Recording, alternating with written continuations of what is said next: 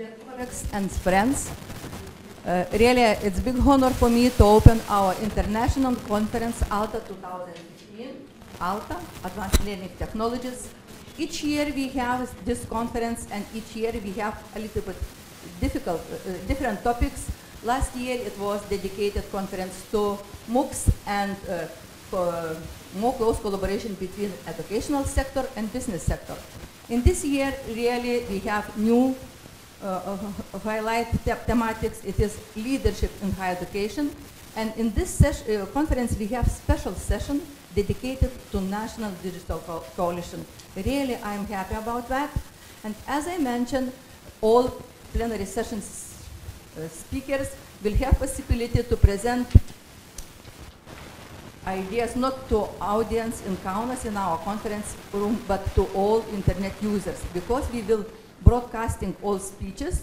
Second, you will have possibility to see a record of these presentations. As you see, each plenary session speaker have about 20 minutes more or less, and later, as I mentioned, we will divide our conference participants into parts, English-speaking session, and it will be session when we speak in the session in Lithuanian language. Now it's really big honor for me to invite our first speaker, Professor Robertas Damaševičius from Kaunas University of Technology, not to tell welcome, but to present our university, KTU, and maybe what we will do in Horizon 2020. Please, floor is yours.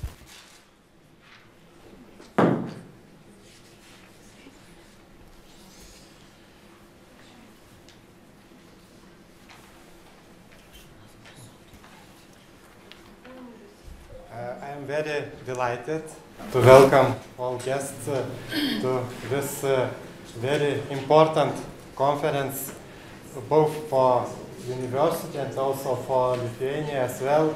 And this conference brings together all most important people in educational technologies in e-learning from Lithuania, as well as from more wider region. And Danguolė said that the main topic is leadership in education for this conference. Yes? But as I read the conference program, I noticed another topic, which is smart technology applications in education, which is very close to me, as I'm from the IT background. And this topic resonates very strongly with Lithuania's national smart specialization strategy 2030, which is Lithuania is a smart country, a good place to live and work. So the strategic goal of this strategy is to develop innovational technologies, to develop capacities to address local and global challenges, also to increase the competitiveness of Lithuania's research institutions. And Kaunas University of Technology, as a university, addressed these challenges by performing a number of structural reforms aiming to increase the competitiveness of a university in local as well as in a global research and study market. So, I don't know how much you know about our university. It's mainly technological university. We have faculties such as Faculty of Chemical Technology, also Faculty of Electrical and Electronics Engineering, and Faculty of Informatics. Also, we have some other humanitarian and social sciences. And in recent years, we aim to reduce the over-fragmentation of our research and study units. These units were too small to compete on a global market. As a result of these reforms, the number of faculties were reduced from a number of 14 to current number of 9 by joining related faculties, related departments, related research groups, and this allowed us to strengthen our research capacities. And also another major achievement in recent years was the opening of Santaka Valley, which I hope you visited in some previous day. And this ability to concentrate our infrastructure, our people in one place, in one location, gives us more opportunities to reach for higher goals. Some of the facts about our university. Currently we have about 11,000 students, 1,000 academic staff, and each year about 3,000 students graduate from our university. And these numbers puts us as the leading technological university in Lithuania and one of the leaders in the Baltic states. And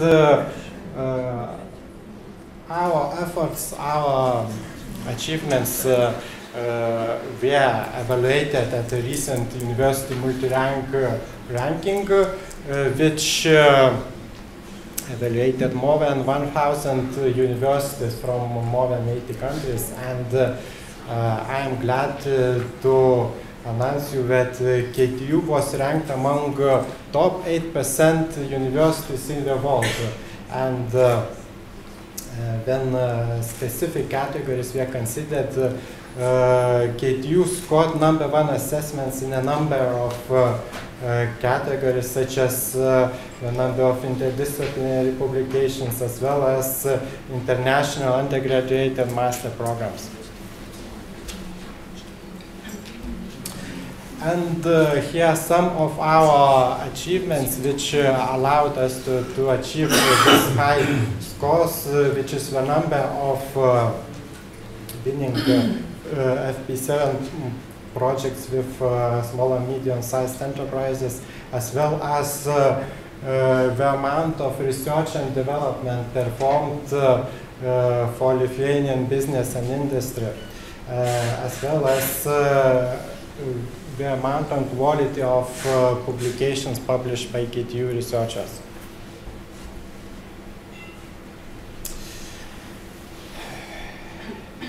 As I said, Lithuania has formulated its national smart specialization topics, and university responded to these topics by formulating its own strategic priority research topics. And one of the topics which is performed by Faculty of Informatics is smart environments and information technology, which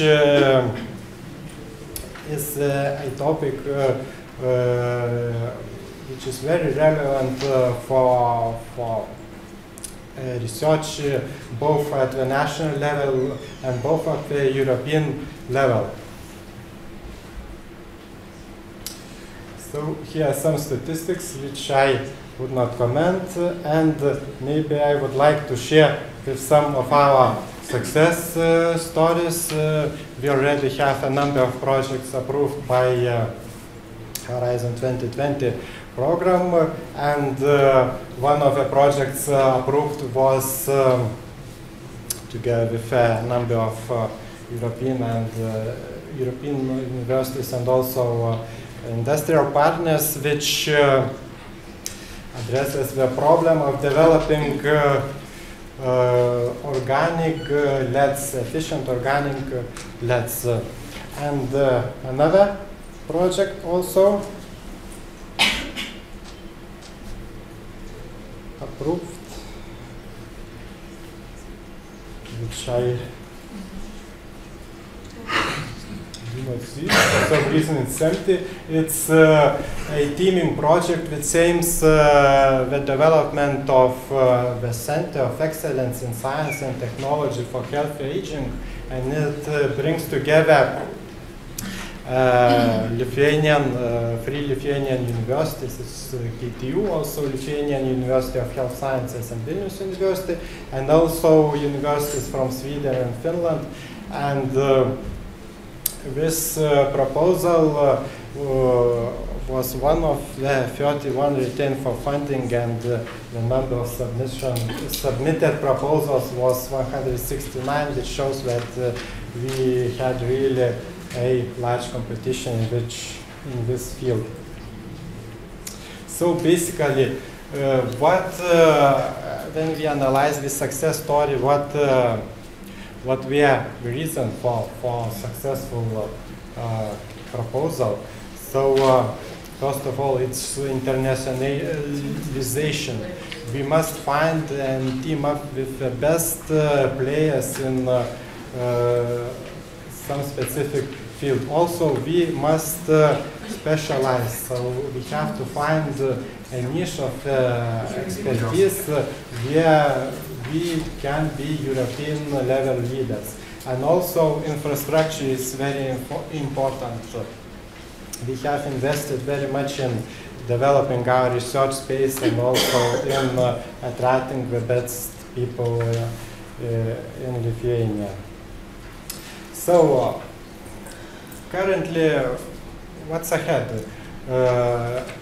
In Horizon 2020, currently, a work program for the next 2 years is discussed. And here I want to share some of the elements of this program. It's currently only a draft version, and final version should be approved and made public in July. And there is a draft budget of this 2-year program, and I don't know if you see the largest part of this budget is dedicated to content technologies. The largest amount of funding, and of the calls which are under this topic, I would like to bring attention to calls ICT 22, technologies for learning and skills, and ICT 24, gaming and gamification, which have many commonalities with the topic of this conference. And so, in ICT 22, technologies for learning and skills, the specific challenge is to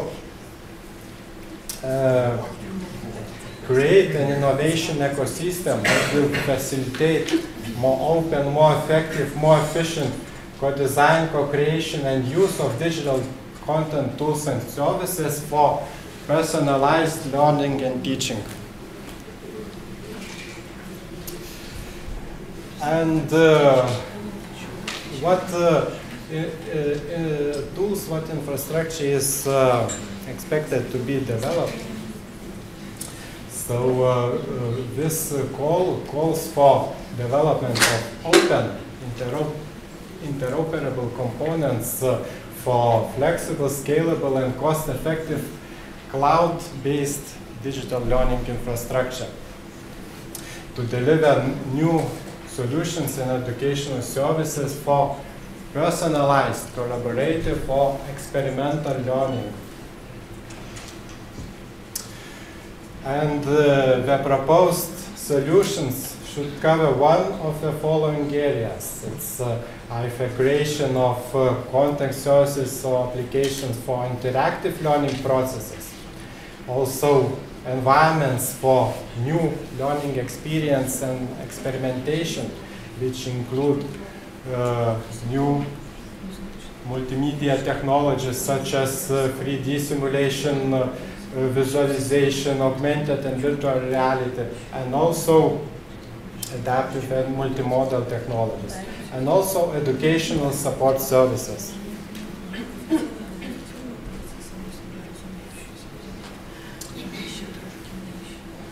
In research and innovation actions, the call emphasizes the development of services for science, technology, engineering, and mathematics combined with arts, STEAM. So that innovation and creative capacities of learners could be improved.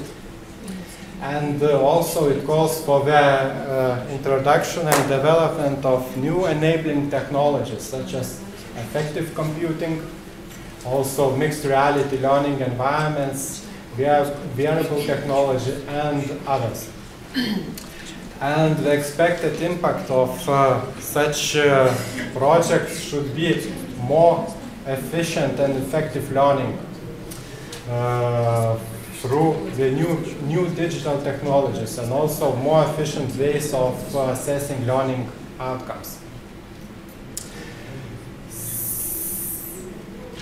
And also another expected impact is the development and making available new open cloud-based components, tools, and services for use in digital learning scenarios.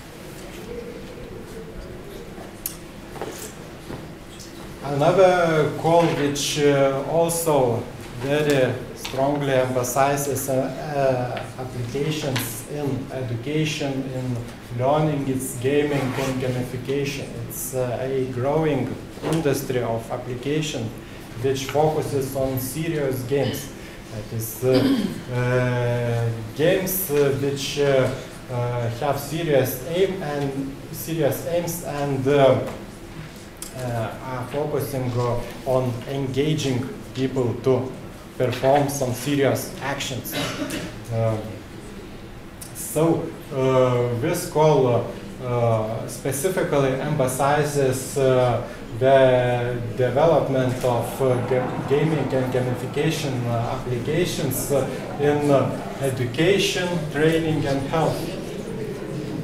And what is expected from these activities is that there will be projects which will focus on gaming technologies, which include also augmented mixed reality, virtual reality, interactive storytelling, narratives, and will include learning and behavioral triggers such as assessing pedagogical effectiveness, engagement, creativity, collaborative behaviors, and other social aspects. So the expected impact is the increased use of gaming technologies in a serious context, specifically in education. So these two calls are planned for the next year, and I think that there will be interest from the participants of this conference also to submit proposals to these two ICT calls. And also I would like to use this opportunity to advertise another conference which is also organized by KTU. It is the 21st International Conference on Information and Software Technologies. It will take place in Druskininkai, in beautiful resort town in Lithuania, and we will have a special session on e-learning technologies and systems, and the call is still open. It will close on May 19. So I will encourage you to submit papers to this conference, and it will be another opportunity to meet our colleagues and our partners from other institutions. So with that, I would like to thank you all. I really was so happy to see that sometimes we are telling to be in the right place and in the right time. I think a lot of us, we are participating in the projects. And now we see that really a lot of money, a lot of activities are waiting for us. And we have in our hands, we will be active or not, and maybe really we will be successfully in our application, and maybe together, because one of the reasons for this conference, not only to listen to some presentations, but to become as a friends, especially with our friends from UK, Estonia, Ireland, and Ukraine. Please use this time. And thank you, Robertas. If you will have some questions, I hope Robertas will stay till the coffee break. And anyway, I really would like to invite especially Lithuanians to participate in October in Druskininkai, and our guest. Fantastic place, fantastic spa. And proceedings will be really very, very high level, spring level. our proceedings, it is Copernicus index level we have enough for our proceedings. But really it's first time, maybe next time in Lithuania, we have possibility to publish our papers in so high level proceedings. Really, I invite you very much, and I'm supporting this conference because I am chairman of this session. Since really I'm so happy, and I would like to thank the professor for really presenting, really, I think, really very, very nice presentation. Okay, thank you. Maybe I will not use this. Usually we have some presents, but I'm so sorry, Robertas. This is logo with KTU, but Robertas, I think, he have some. How to say, some souvenirs, and maybe I will keep the souvenir to our foreign guest. It's okay? Yeah, thank you very much. Yeah. And now, our next speaker, we have a guest from Ministry of Education, Vaino Brasdeikis, and I would like to ask Vaino present really general strategical view what we are doing in Lithuania, and of course we are not separate country, but how looks education in the future, and maybe some elements from the past. Vaino, floor is yours.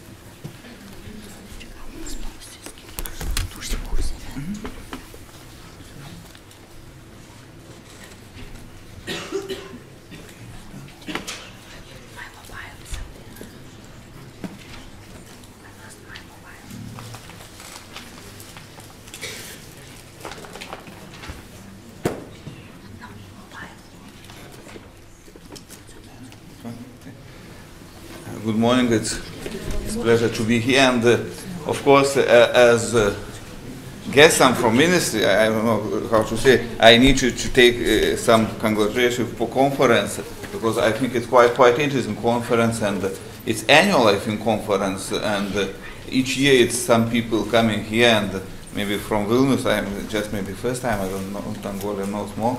But anyway, I will try to say not only some congratulations for conference, but I will try to say some more details about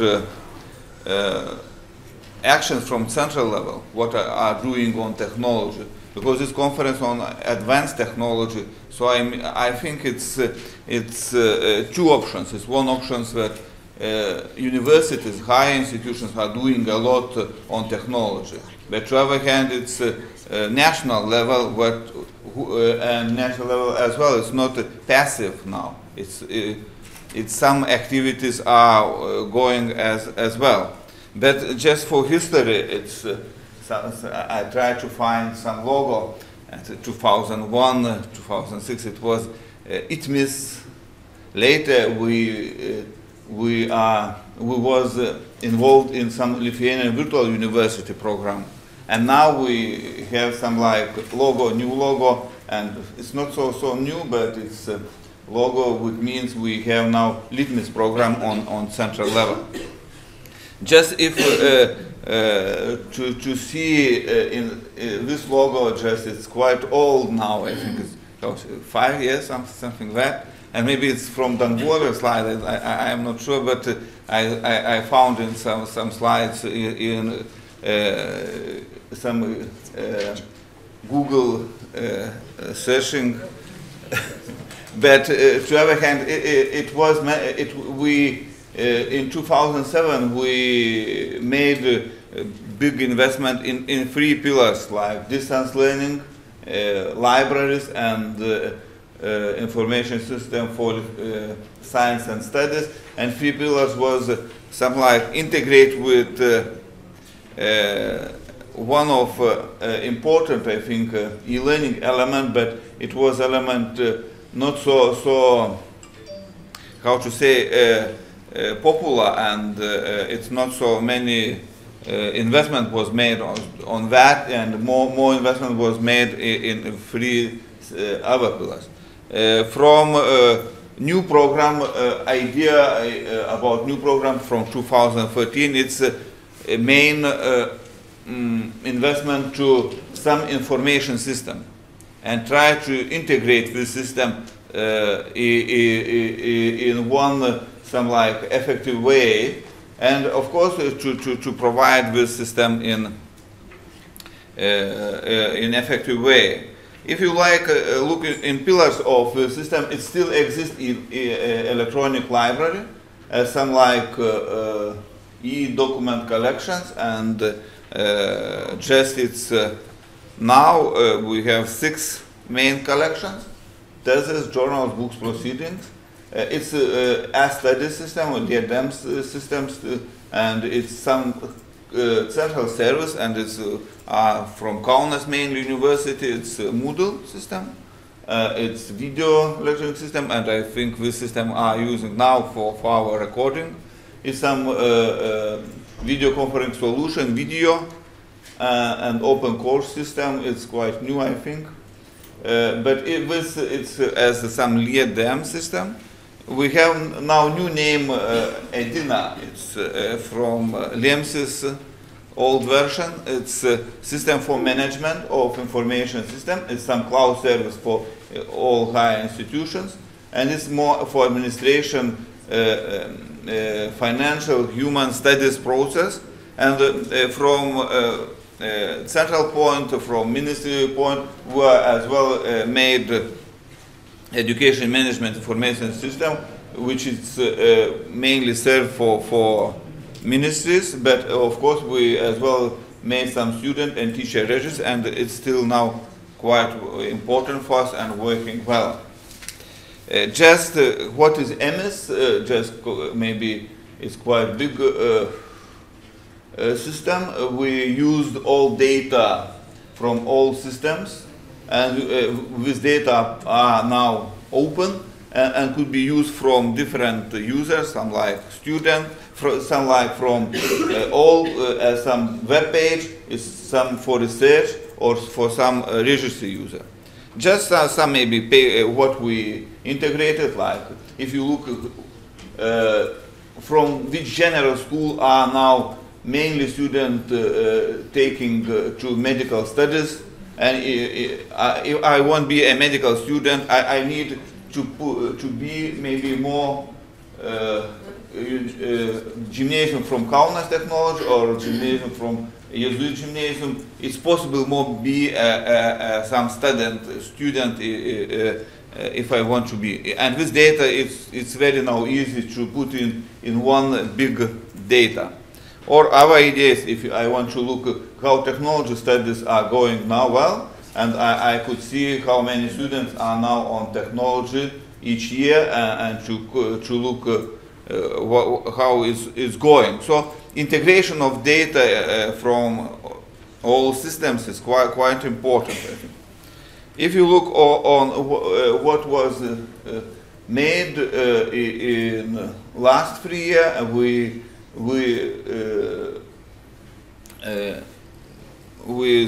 from ministry level was support for few projects, like for LABA, for e-document, for LIEDM, and from LEMSIS. Of course, mainly are going money for LEMSIS, and for MS it was some allocate money, and very important annual money for general expenses, and plus it's approximately 10–20% from consortium from institution. I mean university consortiums.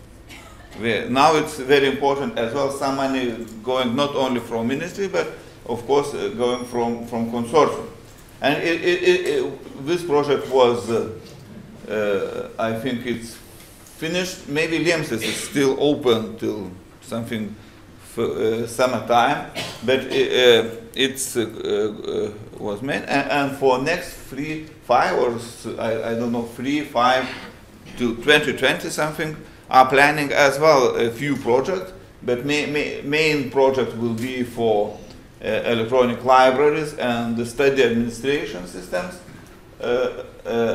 Some system will be support for e-study, and some will be annual, and we will need some money from, of course, consortiums.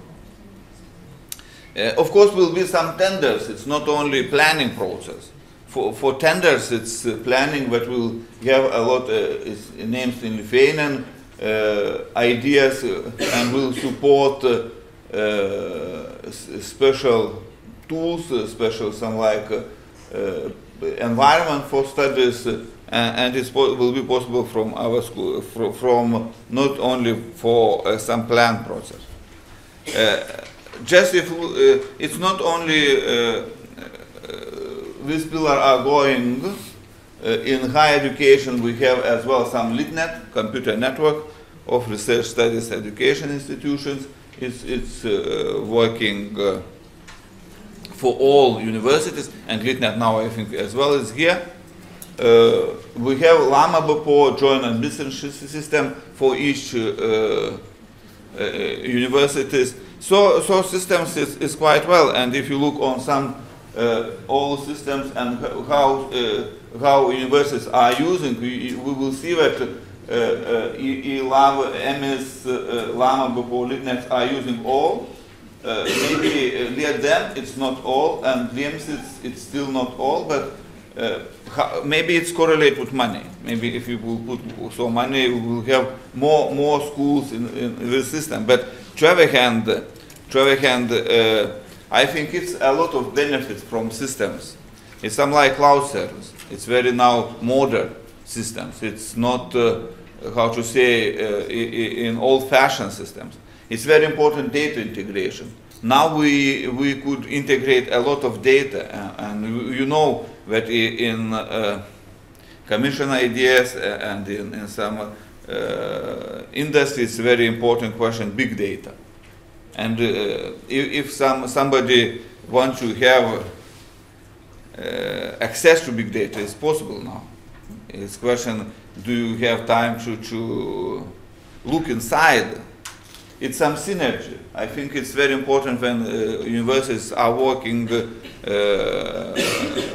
in joint. It's possible to have some discounts. It's possible to have some like knowledge hubs between each other. As well as participation, I think in last time it's very important that it's not only ministry system.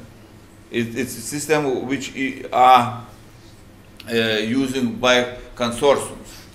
And it's very important that not the ministry are how to say, manage everything. Ministry is only money, only some money, but ideas and etc. are going from institutions, from schools, from higher education. So it's a lot of benefit. Of course, it's some, how to say, consideration, but I am not here to present that. It may be for some Vilnius maybe meeting will be. I will stop on benefits. Okay. So thank you, and I wish you a good conference, good ideas, and I am maybe not so long, but if you have questions, so I can answer. Okay. Thank you. Thank you very much, Vaino, for really short but very comprehensive presentation. But really, we are waiting. Really, but now I think we have chance to ask person from Ministry of Education questions. Especially, I'm looking to Lithuanians in this room, because now it's the place to ask, while it's for distance education only 1.4 million, at much more to the libraries, I'm joking, but really, some questions to Vaino. Coffee break as well for questions. Yeah. I move to Russian. Okay, 1 minute, please. Can you introduce yourself, and maybe in English or maybe in another language? It's, I am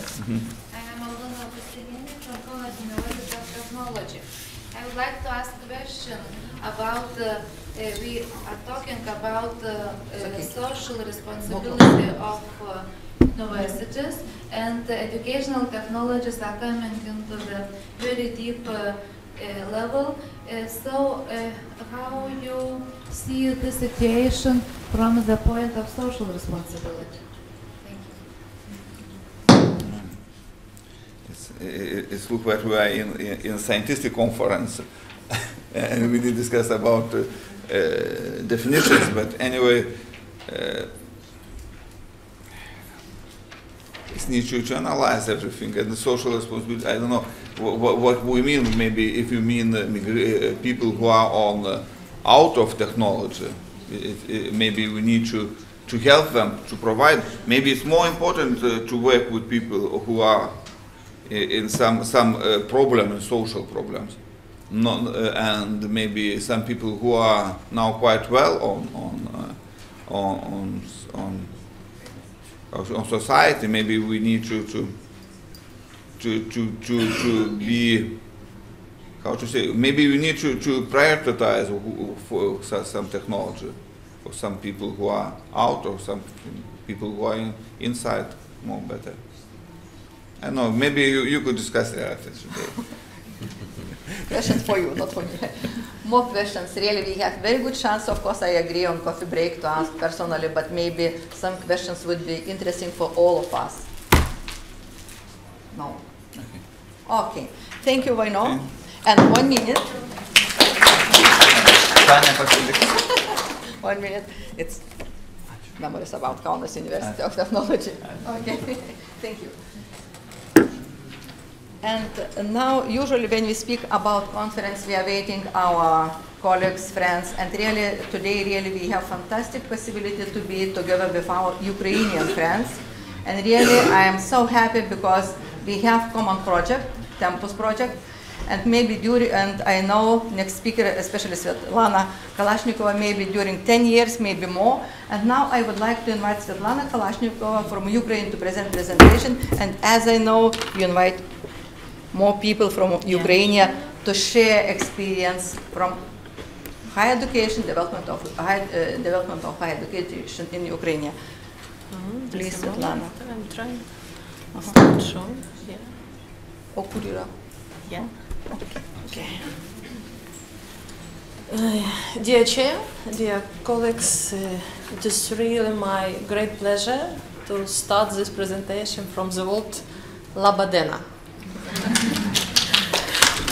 And first of all, on behalf of our big Ukrainian delegation from our team, I would like to use this possibility to thank our Lithuanian colleagues and friends for your support, for our collaboration, and for our common efforts to make educational system better and to make our countries better.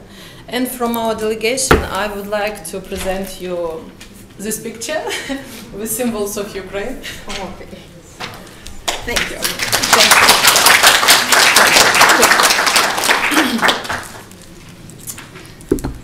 Okay.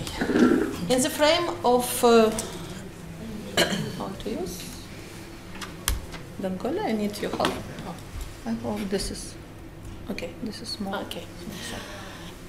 In the frame of my presentation, I would like to inform you very shortly about our new law on higher education and about the changes which this law provoked in our system. Yes. The law was launched on September last year, but there are some parts of this document which will work a little later. From September this year, we are waiting for new National Higher Education Quality Agency. And from January next year, we'll work, now we are in development of new mechanism for electronic entrance and electronic allocations of the state budget funds among the higher education institutions. Just to explain what is real role of this law for reforms of our Ukrainian higher education system, I will use some remarks of key persons of our education system. Professor Mikhail Zgrovsky, who is the rector of Kyiv Polytechnical University, one of the best Ukrainian university, and who was the leader of group which created this law, mentioned that the law is the first legal act directed to implementation of real reforms in our society. Professor Kvit, who is the Minister of Educational and Sciences of Ukraine, mentioned that thanks to this law, Ukrainian higher education has overcome post-Soviet relapses and landed in other reality. It's really true. And Lilia Hrinevich, who is the head of our Parliament Committee on Education, underlines that the law creates background for realization of the association agreement with European Union in the part of educational reform. The law provocates a lot of changes. It's really true. It's absolutely new philosophy of function of our educational system. But I would like to underline only three main vectors. The first is changes in the structure of higher education. You see that we have some really big changes. Level and degree junior specialist was excluded from higher education level and removed into vocational education. Just to understand value of the exchange, for current moment we have about 300 universities, academies of higher education, and about 800 college which work previously at level specialist, junior specialist. And now it's a big challenge for this institution to confirm their ability to be in higher education level. Next change about specialist, degree specialist and candidate of sciences were cancelled. And for current moment, new structure of higher education level has three typical levels: short cycle, junior bachelor and first bachelor, the second master, and the third level PhD level, and also our national specifics. This is Doctor of Sciences. I can say that the most important changes we are waiting at the level PhD, because it's absolutely innovation for us, doctoral structural programs. The second level of changes is forming development and forming national quality assurance system. It's absolutely new philosophy, and we are waiting that this new system will be based and work on the principle of independence, representativeness, professionalism, transparency, and publicity. For current moment, we are planning two level, plus European level, of course, external system, which will respond for two main functions: licensing of educational activity and accreditation of educational program. And in this structure, we will have two levels. At the national level, National Quality Assurance Agency on higher education, and also sub-levels profiles agency, who will be responsible for different areas for educational system. And as for me, the biggest challenge is to create internal system of quality assurance, to make our university be responsible for concrete policy, quality assurance policy, procedures and monitoring process on the institutional level. And the third vector of changes is creation new model of governance in higher education. At the national level, if we speak about Ministry of Education and Science of Ukraine, we mean decentralization and deregulation of all process for higher education system. At the institutional level, we speak about increasing higher education institution autonomy for all four aspects: academic, organizational, staff autonomy, and of course financial autonomy.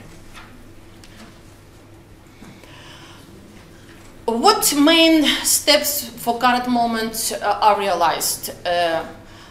I would like to underline only three aspects. For current moment, Ukraine has new official list of knowledge areas and specialities developed due to international standard qualification of education, and this decree was approved of Cabinet of Ministry of Ukraine, and it's also was a very big challenge for our system. A lot of debates, a lot of discussion, but for current moment we have this document to go ahead. And also very important decision is, and the result of current reform during these 6 months, just to understand the period I'm speaking, decree about establishment of National Higher Education Quality Assurance Agency and its statute. These documents also were approved by the Cabinet Minister of Ukraine, and now Ukraine is in very interesting process of election of delegates to this absolutely new for us, representative bodies for quality assurance of higher education. I think the very important result we have for the vector of internalization of higher education, but here is the head of our department of ministry, and Anna will have a possibility to just inform you about this result. Next steps. Now the ministry with the community is working on the development of strategy of higher education reform 2020, and the biggest challenge for us now is as the following: to develop new generation of higher education standards based on competence approach. Optimization of network of higher education institutions. Do you understand that for current moment we have more than 1,000 higher education institutions? Even for Ukraine, where for 43 million people, it's a very big network. Also, very important task for us is to develop and to implement new mechanism of financing for education process and for research. And also, very big challenge is integration, to provide integration between higher education institutions and research areas.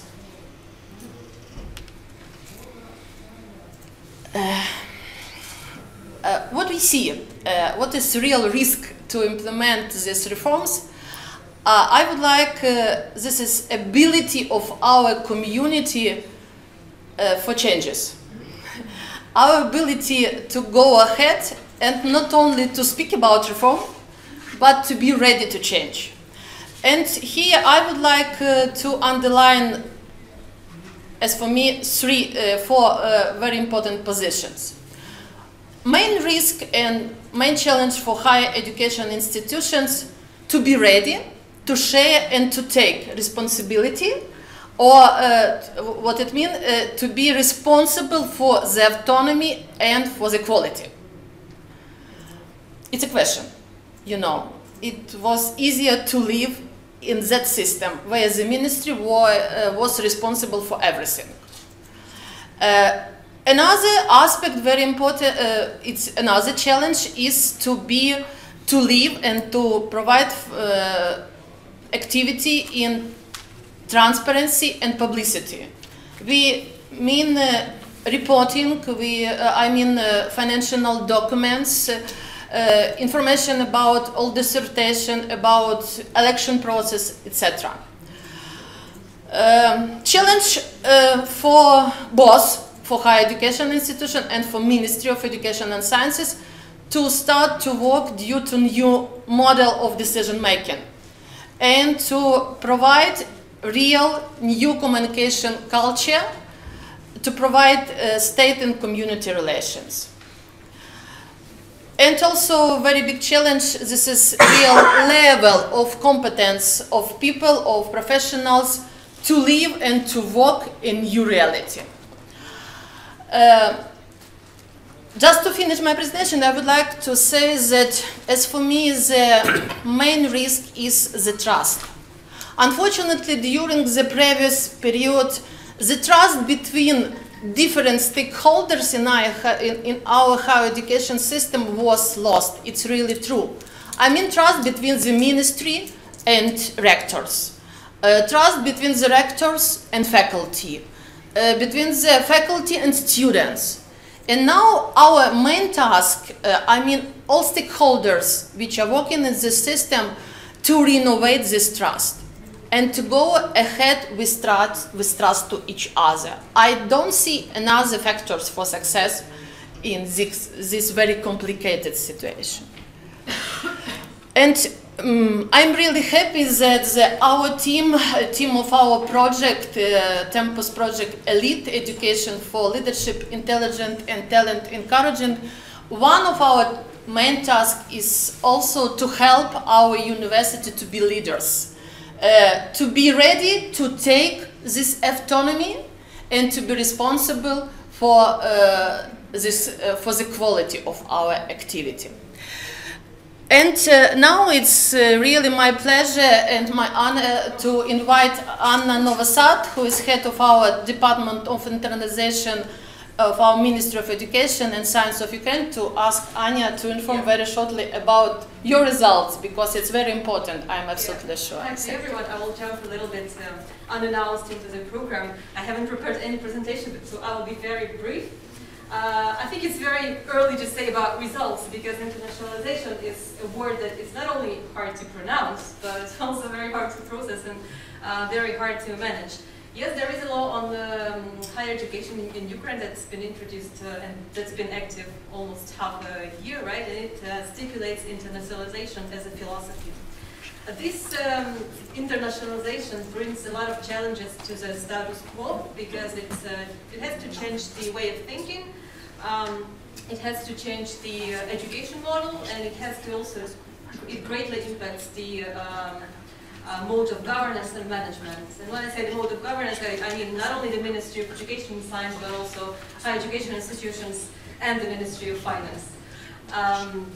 Right now, I think it's a high time for us to understand why internationalization matters for the government and why does it matter for higher education institutions. I think that why does it matter for education institutions is up to them. I will talk about that with my colleagues, but I can say from the point of view of the government that it's just paramount for us, because it will help us to integrate in the global system of education. It will help us to gain a skilled workforce with global awareness, and apart from that, it's a great source of revenue. We have to be honest about that, right? I wouldn't say that internationalizations and international cooperation is something very new for Ukraine. We have, just for you to understand, we have around 61,000 foreign students. That's a big number, but most of them are coming from former Commonwealth of Independent, not former Commonwealth of Independent States countries, and also MENA region. This means that these students are mostly studying in Russian or Ukrainian. What is the challenge? We have to, in order to enforce the fully fledged internationalizations, we have to kind of ask or I don't know, force, or you can use another term, our higher education institutions to develop English taught programs. What the ministry is doing right now, no, I want to say briefly about another thing. I was amazed by the institutional backbone that you have in Lithuania. The previous speaker presented the Center for Information Technologies, right? Yeah. This is a great endeavor you have. And I wish we had that in Ukraine, but for that we need a strong alliance of all the government institutions, I guess, and the vision how to implement that. But right now we are also working on establishment of a sort of upfront office like you have in Lithuania, Education Exchange Supports Foundation, right? We have to develop something like that in Ukraine, because there have to be a steering body that manages and administers all the mobility and other internationalization activities. The ministry right now is using, so to say, carrot and stick activities in order to foster this internationalization on higher education institutions. We are trying to, first of all, to simplify all the bureaucratic procedures. It might seem very simple and very, not fundamental, but it does matter. When the university has to agree everything with the ministry, it just doesn't work. So this is something that we are trying to simplify right now by introducing new ways to handle mobility, new ways to, I don't know, handle trips, and so on and so forth. We have introduced new decree on diploma recognition.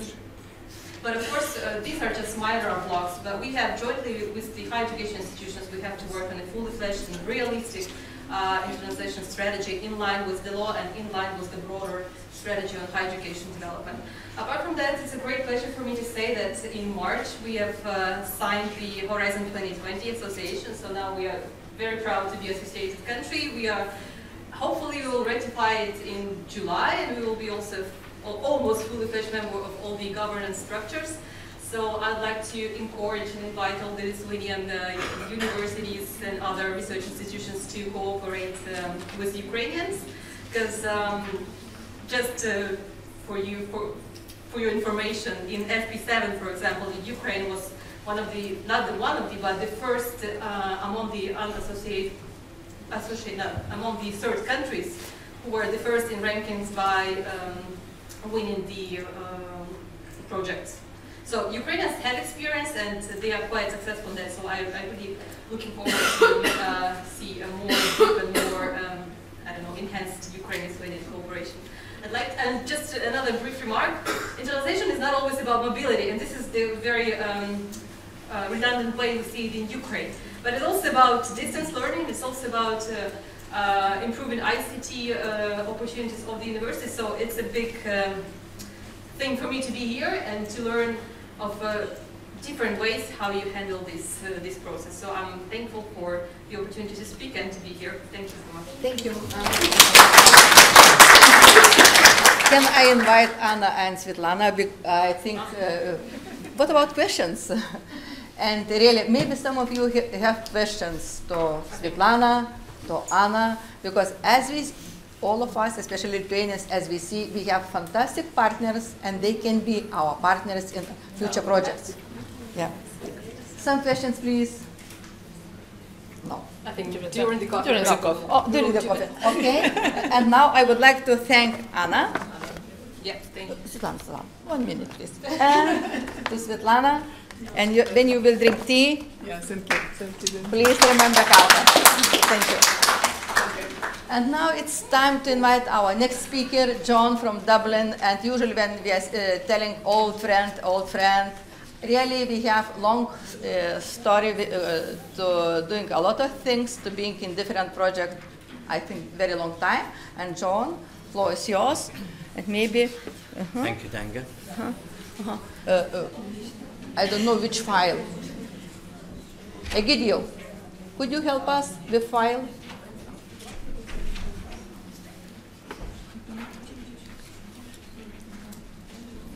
Because I don't.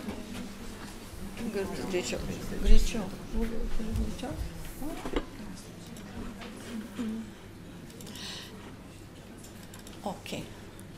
Which way do you press it down then? Just this way? Yeah, this one. Yeah. Get it into the show. Hi everybody, good morning. You all appear to be very knowledgeable, no questions. So this session now is going to be a little bit more interactive. Sorry, oh, right. sorry. So sorry. Is that okay? Yeah. So we want to see you smiling a bit more and enjoying the conference. My role in Dublin, I suppose I've been a long time in education. I've been a school principal, and I've also worked for 20 years in the classroom.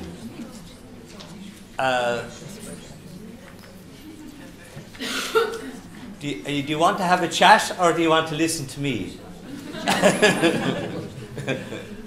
Because I'd like to, having come from Dublin, I'd like to engage with you and to make it, make it nice, make your experience a pleasant experience. And I hope that our education system in Ireland has lots of aspects that you would like and that may be helpful for you. For interest's sake, how many people here have already been to Dublin, to Ireland? Okay, so we have about 4 people. So there's a good opportunity to increase the tourism to Ireland, isn't there, after today? If I do my job good, if I get on well with you and convince you of our education system, we're going to have more friends. You're going to come to Dublin, you're going to come to Ireland. You'll want to talk to me and learn about the education system. You probably think this is Ireland. So the 4 people, so we have 4 people here that know that this is in Ireland, that we have gone ahead of this, okay? Now, the organisation that I work it's a big organisation. It deals with all the public education in Dublin. It's the largest educational body, and we work a lot with the Ministry for Education. So we are really represent the Ministry for Education, and I do a lot of work for the ministry as well, for the international. And when Lithuania was joining the European Union, I was one of the people in Dublin that welcomed all of your colleagues to Dublin and introduced them to the education system in Ireland, because at that time, a number of years ago, a number of countries like Romania, Hungary, Poland, all of these countries came to Ireland because Ireland was designated as one of the 10 countries with a recommended education system. So we're in business together now. And from what I heard, you're after catching up on us, so you could be passing us out at the moment. That's why I was delighted to get the invitation to come here and to be able to maybe steal some of your progress that you have made in recent years. Because anytime we want to improve the education system in Ireland, I go around Europe with colleagues and we look at what other people have done, and we find out what they weren't happy about and the improvements that they have made. So now we capture the best of all opportunities and we can put that together in the system. So you will know that we went through a bad time, the same as any country. We had a financial crisis. We thought that, say, some years ago, we thought we were the richest country in Europe. We thought that we knew everything. But that was a big mistake. Never think you know everything, because we don't. We're always learning. Like, I'm 40 years in the business, and I'm still looking forward to learning more. That's why I want to engage with you. That's why I want you engaging with me. And if you have something to ask a question, because that's the way it is. Rather than sit and listen to a monologue, find out what's in this for me. You know, what did I spot in this that I could make my situation better? How could I make my classroom better? How could I make my lectures better? Or how can I run my school better? Or how can I make the Ministry of Education better? You know, for everybody. Now, this is the model, so everybody should be interested in it. And watch out during the presentation, because there are things that you will say, oh, I could do that. That's good for me. That would be good for our system. Why not? If they have made a success of it in Ireland, sure, that's only a small little country, 5 million people. It's an island, and what do they know about education? Now, in Ireland, we try and make things simple. That's the secret to life. Keep it simple, don't get complicated, and you'll do much better. This is what we're trying to do. These are the levels here. The early childhood runs nicely into the primary school section. After that, post-primary, you have your lower secondary, you have your upper secondary, and then you have this new level of education. Further education, it's the VET section, the vocational education and training. And it's a very good section for generating employment and preparing young people for work. So that's well worth having a look at. That's roughly the number of people, and you can see if we've only about 5 million people, 20% of them are in education. So that will tell you education is very, very important to people in Ireland. It's like a passport to people. That's the way parents in Ireland look at education. If you haven't got money, what else have you got?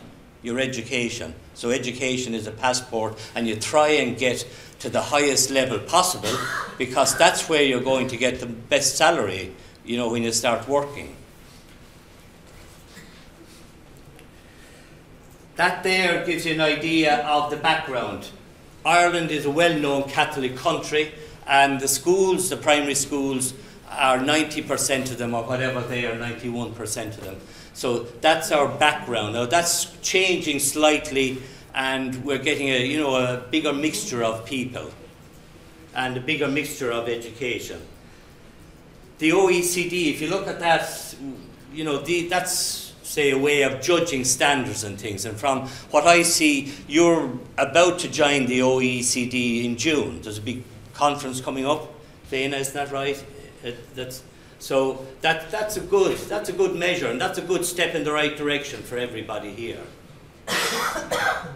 Overall, we'd regard that as a good thing. If our primary school teachers are putting more hours into, more contact hours with the children at that level, why not you try it here, or why not other countries try it out if it's working? Because if you look at the next slide, 90% of students in Ireland finish out their lower and upper secondary. We're the leading country in Europe because we don't really know why. We do, in one sense, we know because of all the structures that we're trying to develop and all the good things that we're trying to do, and trying to make the education system inclusive for everybody so that everybody can feel ownership of it. Because after all, if you're employed by the government, if you're in education, you represent the government. We are the government. We are the people that make our future. So every one of us has that responsibility. It's not, some people say, oh, what are they doing about that? What's the ministry doing about that? What's the school doing about that? We are the ministry. We are the school. We are education.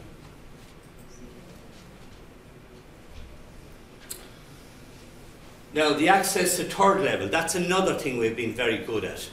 We're getting 97% of our students, when they finish their upper secondary, they have access to university or to third level. So there's great strides in that as well. And there's lots of things that you could enjoy, you know, learning about. You could enjoy wondering, how are they doing it, or how is it working? So it's really the investment here. There's great investment in the education system at the lower levels, in primary, second level. But at third level, we are making parents pay some money for third level. We don't have enough money to put the same money in or the same resources. Because in Ireland, the self-employed people are not in the tax net the same as the PAYE people. So if you give grants and free education to third level and to people at all levels, the self-employed, say farmers and business people, anybody that has a big business, they can actually get grants, they can get free education. That's just the way the system, that's the way the tax structure works in Ireland, and we're trying to change that so that it can be more even. And that's why there is a student services grant at third level. There's about €3,000 people have to pay, and that captures everybody then, unless you're, you know, unless you're in a special category where you deserve support from the government. You can get that support. But otherwise, everybody else is caught, be it no matter what level you are, you're caught for your 3,000 for third level. Of course, the other areas are, you know, are subsidised, you know, greatly. Now, this is something else about the Irish system. Overall, in the OECD, about 4 out of 5 students say they're happy. Everybody should say they're happy at school. Why shouldn't they? Why should 25% of your class be unhappy? Or why should 25% of your university students be unhappy? It doesn't make sense. Glasser said everybody should be happy. There should be no failures in schools. You know, every student should be a success. And it's up to us to turn that into reality. And if you look at, say, on average, the principals agree with it. The principals are even saying it's worse. 71%, a little bit worse. And so that's something that everybody should be conscious about.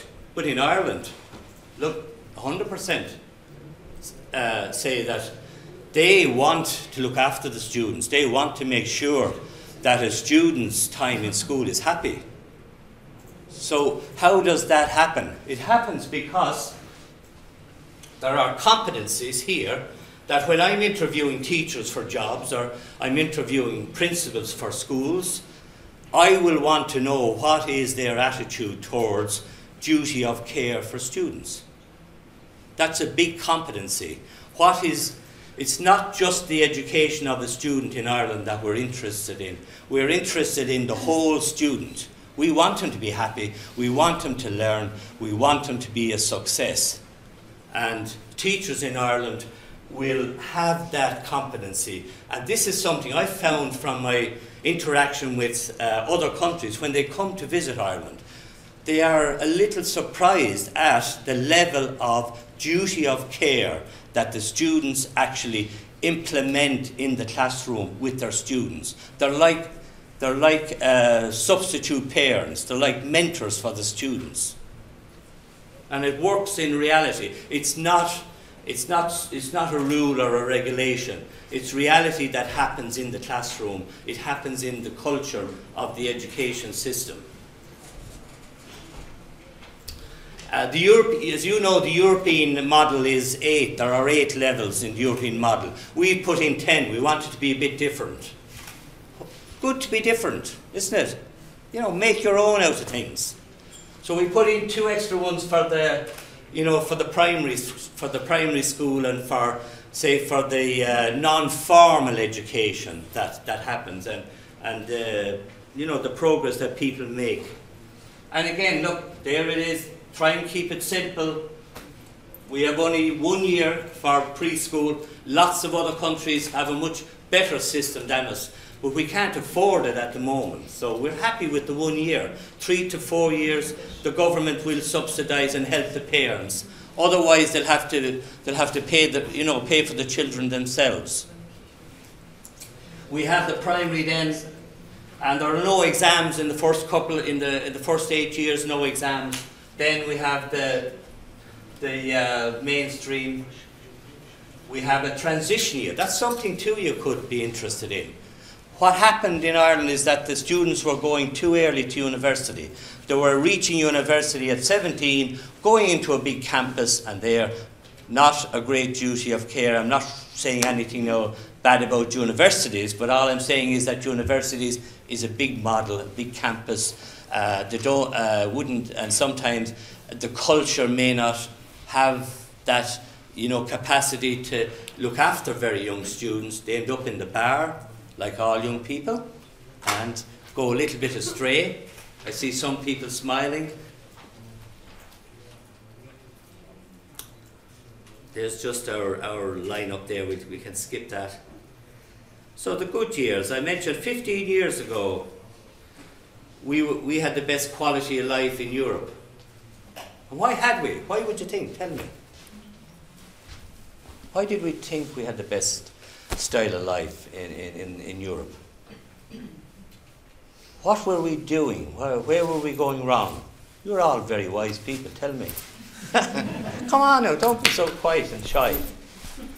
We were living on the banks. Yeah, we were borrowing money from the banks. We're all buying, getting pre-approved loans from the bank. Get a letter in the post, it's lovely. Dear Mr. Hogan, I'm delighted to inform you or confirm that you now have a pre-approved loan for 20,000. You can pop off and buy a new car for yourself. And, but yeah, of course people, didn't think about how they'd pay it back. And then when we hit on hard times, people lost their jobs. You hadn't got your salary to pay back your new car, pay back your mortgage, or pay back your loan. So that's the reality to life. The civil service, the Department of Education. As I said, we're the Department of Education. We're trying to change things. The universities in Ireland are combining things. Say Dublin City University is a new university, is joining up with the teacher training colleges to try and save money. Institutes of technology around the country are joining up. And you know about maybe Trinity College, big university, stands alone. University College Dublin or the University of Ireland is kind of a big unit. So it's the smaller units that the government is putting together to have a better quality of education for the students, a better quality of education for the teachers, to try and make better use of our resources. So the crash was great. The recession is good because it gets us more creative, more inventive, brings us back to life, back to reality. You know, people, you know, when you're in a big bubble and you have lots of money, you're employing people to do your ironing and your washing and your gardening and your cleaning. You forget how to live life. But now we're reunited now with reality again. So it was the best thing ever happened that Ireland went through this, because we now can become more creative, more innovative, and we can be more self-sufficient again and more confident about things. So don't worry if things get a bit bad. Every 15 years they'll go up and down, but you will be better for it. Is that all right? Time? Yeah, okay. Banga says it's time. She's calling time. Now, the rest you know, so I hope that you are happy with that, and that, you know, that I have, what would you say, generated an interest and generated enthusiasm, you know, within yourselves as well for the education system. So no matter what level where you are, that you will think that you can make a difference and go out there and, you know, do what you think is going to make a difference for people. And I'm, you know, very grateful to be here, and we've done a lot of work with Kaunas University in research projects, because as I said, when we have a need, we go and look and we find out what has been done, and we're delighted to be able to benefit from all of your experience as well. So thank you very much. Thanks, thank you. But you know, we are really prepared very well to be more close to Dublin, because we open direct flights,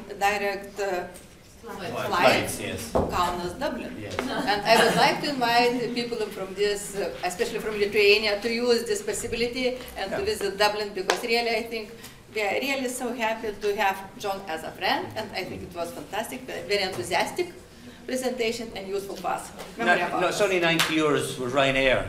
Oh. And I don't work for Ryanair. I have a question. Oh, yes, Good. yes. Yeah. Mr. Rose, I'd like to, you mentioned as one of the criteria for employment the ability to show care, right? How do you assess that? Do you have some tests, or how do you make it technical? It's very easy to assess it, because you can see the teachers interacting with the students, and you can see the willingness of the students to come and discuss problems with their teachers. And you can also you can detect it if there's any bullying going on in classes, or if the students are unhappy. Like, the students feel comfortable in discussing things with their teachers. Is that what you mean?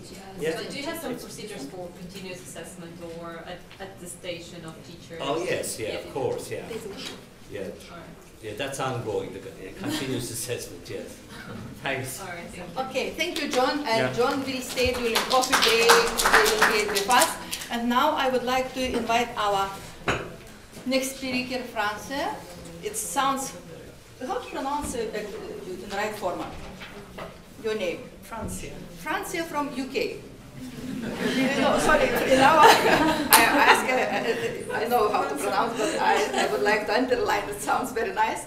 And now really we are happy again to have really very, very professional people in our conference. And now the floor is yours, please. Thank you. A number of people have spoken about innovation, about bringing about change. But what I want to do is to explore with you what lies underneath it. Because if you want to bring about change,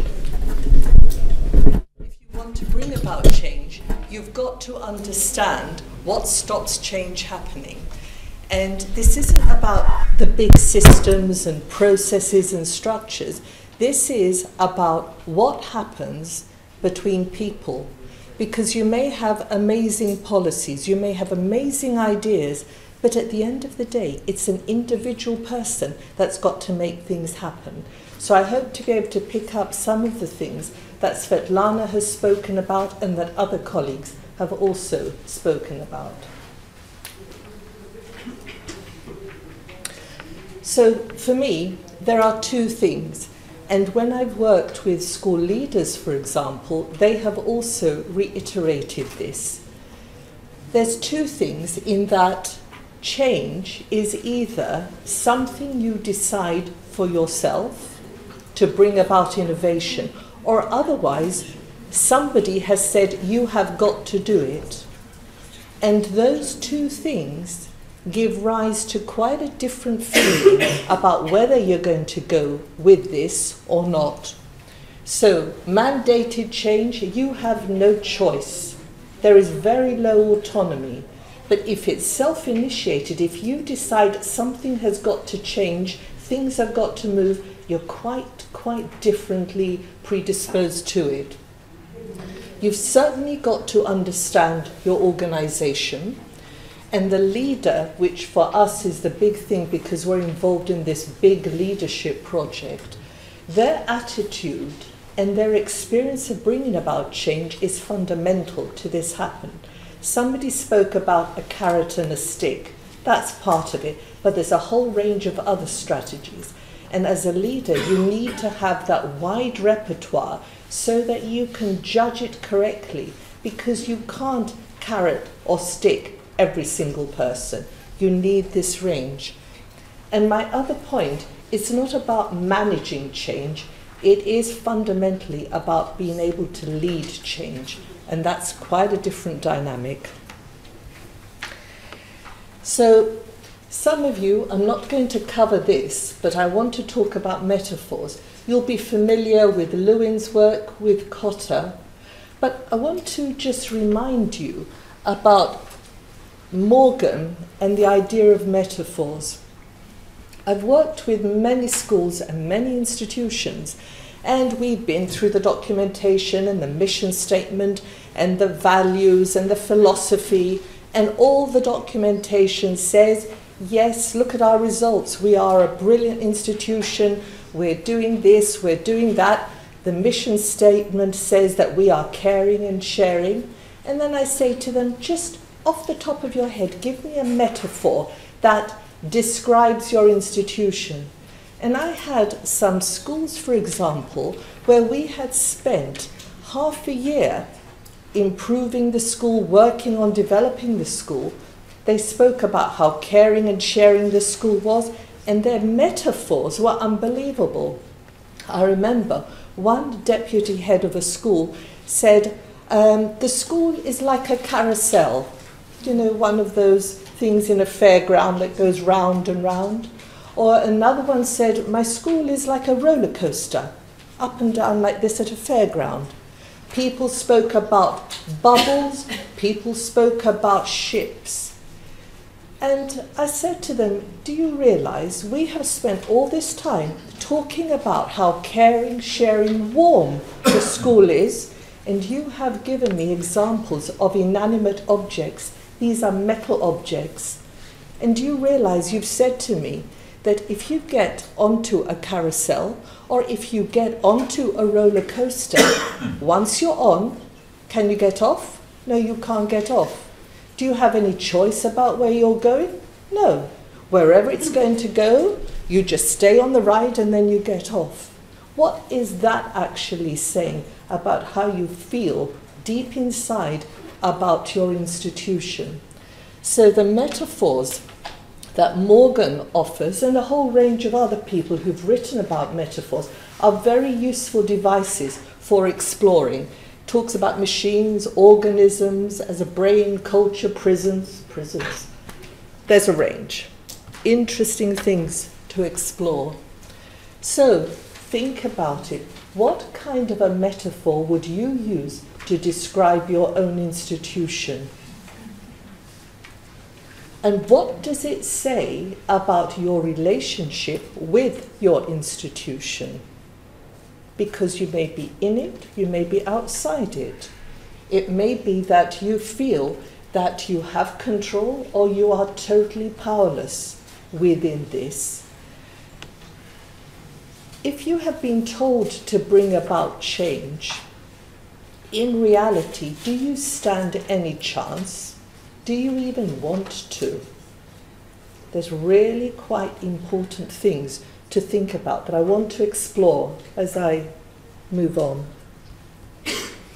Now, many of you will have seen the iceberg, but every time I've worked with managers or leaders in institutions or in schools, I've given them a blank one of these, and I've asked them to fill in what they think should be there at the top and what's underneath.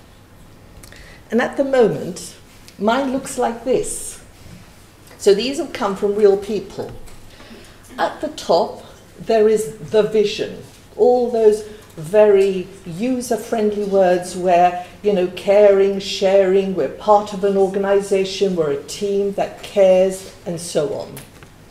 And it's structured or delivered in terms of the policies, the regulations, job descriptions, all of that on the top, but when you look underneath, you see something completely different.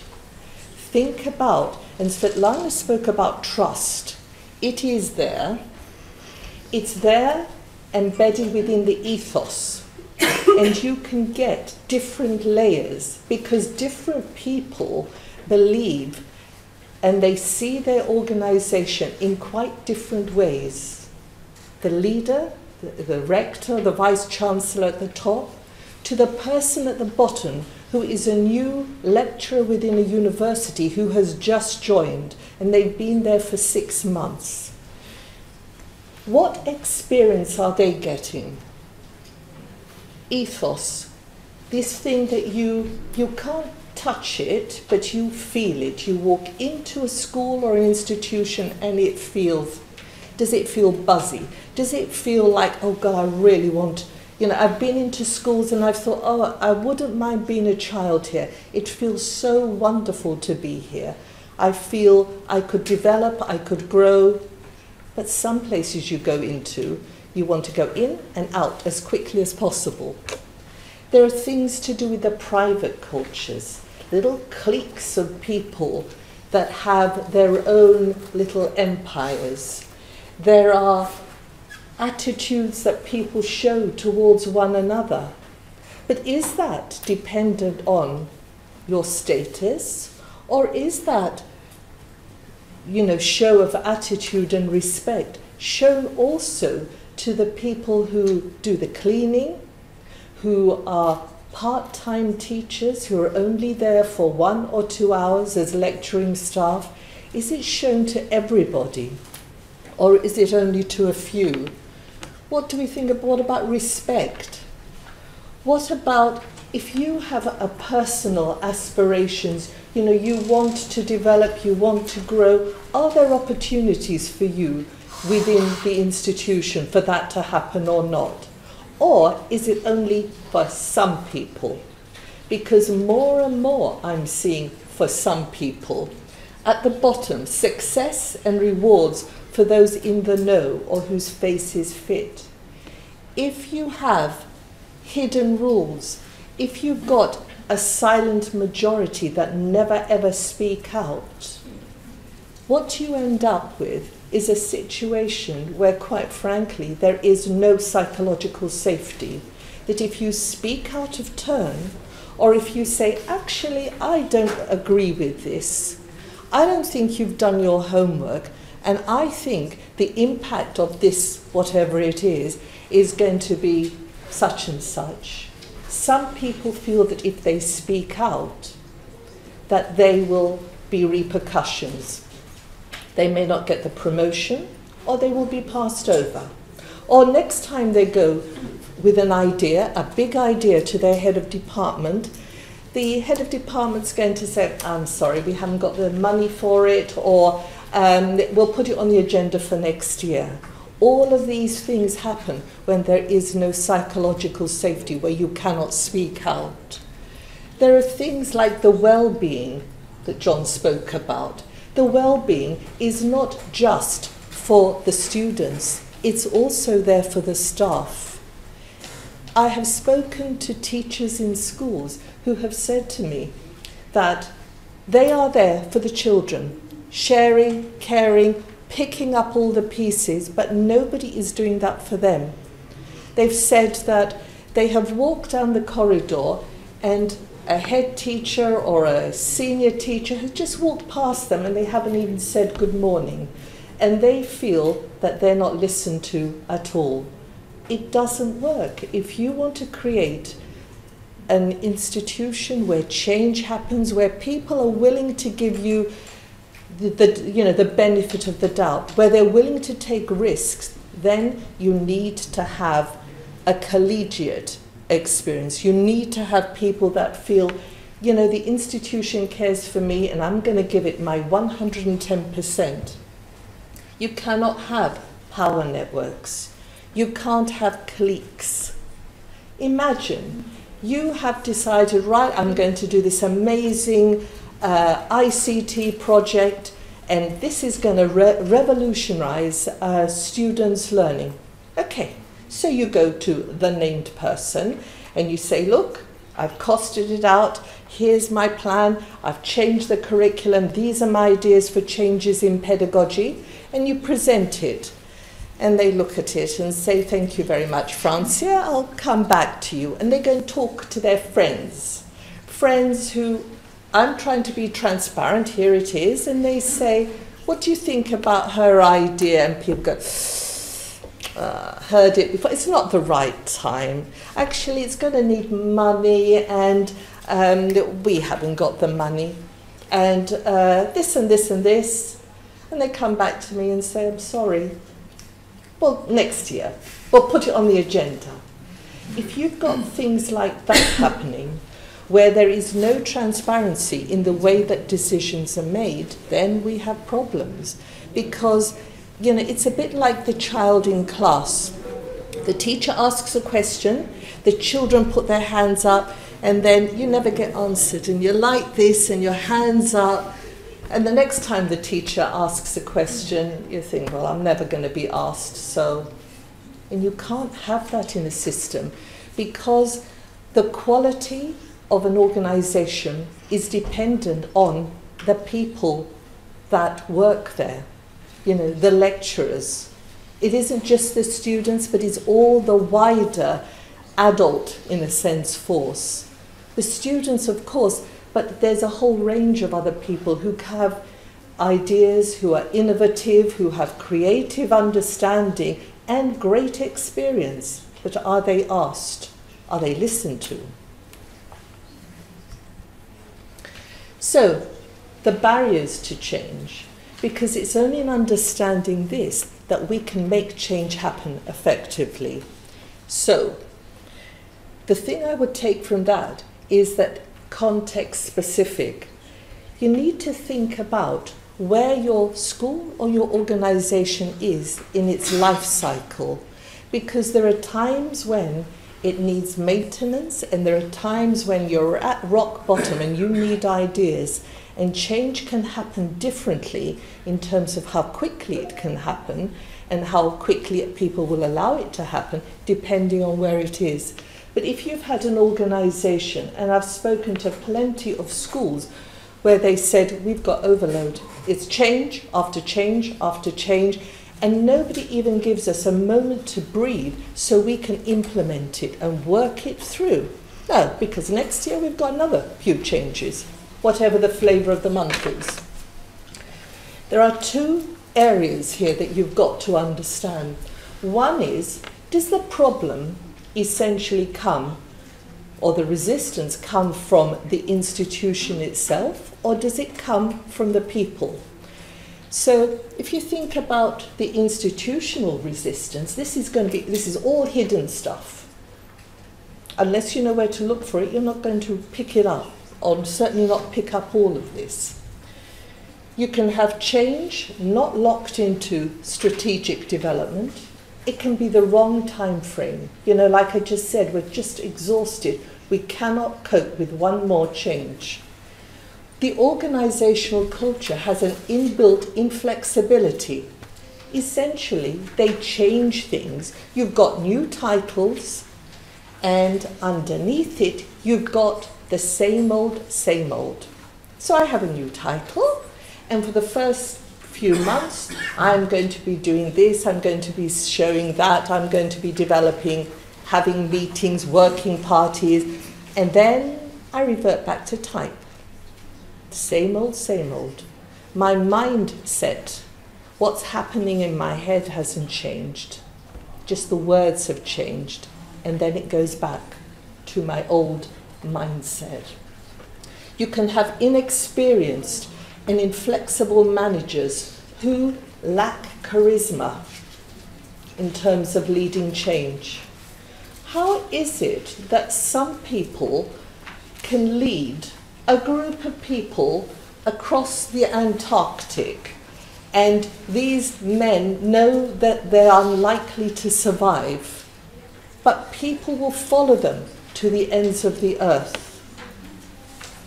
They haven't been paid extra, they haven't been bullied, they just do it because this individual is so charismatic. People believe in them.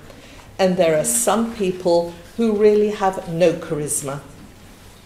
They believe because it is their title that they can tell people to bring about change. And this is the timeline, and you will do it or not. There are threats to existing power holders, and that causes problematic things. There's a lack of a fresh view of a situation.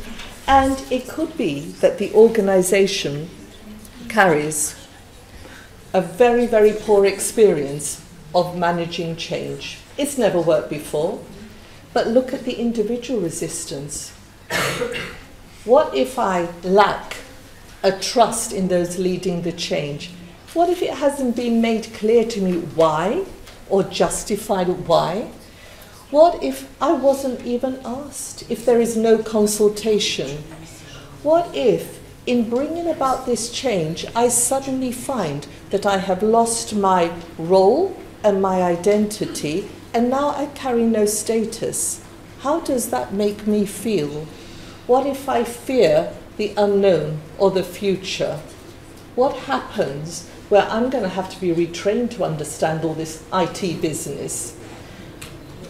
What about life? You get people in middle and senior levels of management who have life to deal with. Change happening at work, change happening at home. You know, the children have gone off to university, the husband's left you for the secretary, I suddenly feel really old, I've got elderly parents, all of that life. If you have got major changes happening at home, it's very, very difficult to deal with major changes happening at work as well and bring in a balance. Right. I'm just going to flick through these. You need to work it through. You've got to have a conversation. This story, it's got to be mapped out, because this change has got to be justified in your terms. You've got to understand why it's got to happen, and then you've got to feel about whether you can commit to it. And there's a big discussion that happens around this that I've mapped out here, because it enables you as an intelligent person to be able to make decisions. It's not just a question of somebody says, you do this, and you do it. This is about you making decisions, and with you come all sorts of other people, and you're able to work things through with honesty and integrity.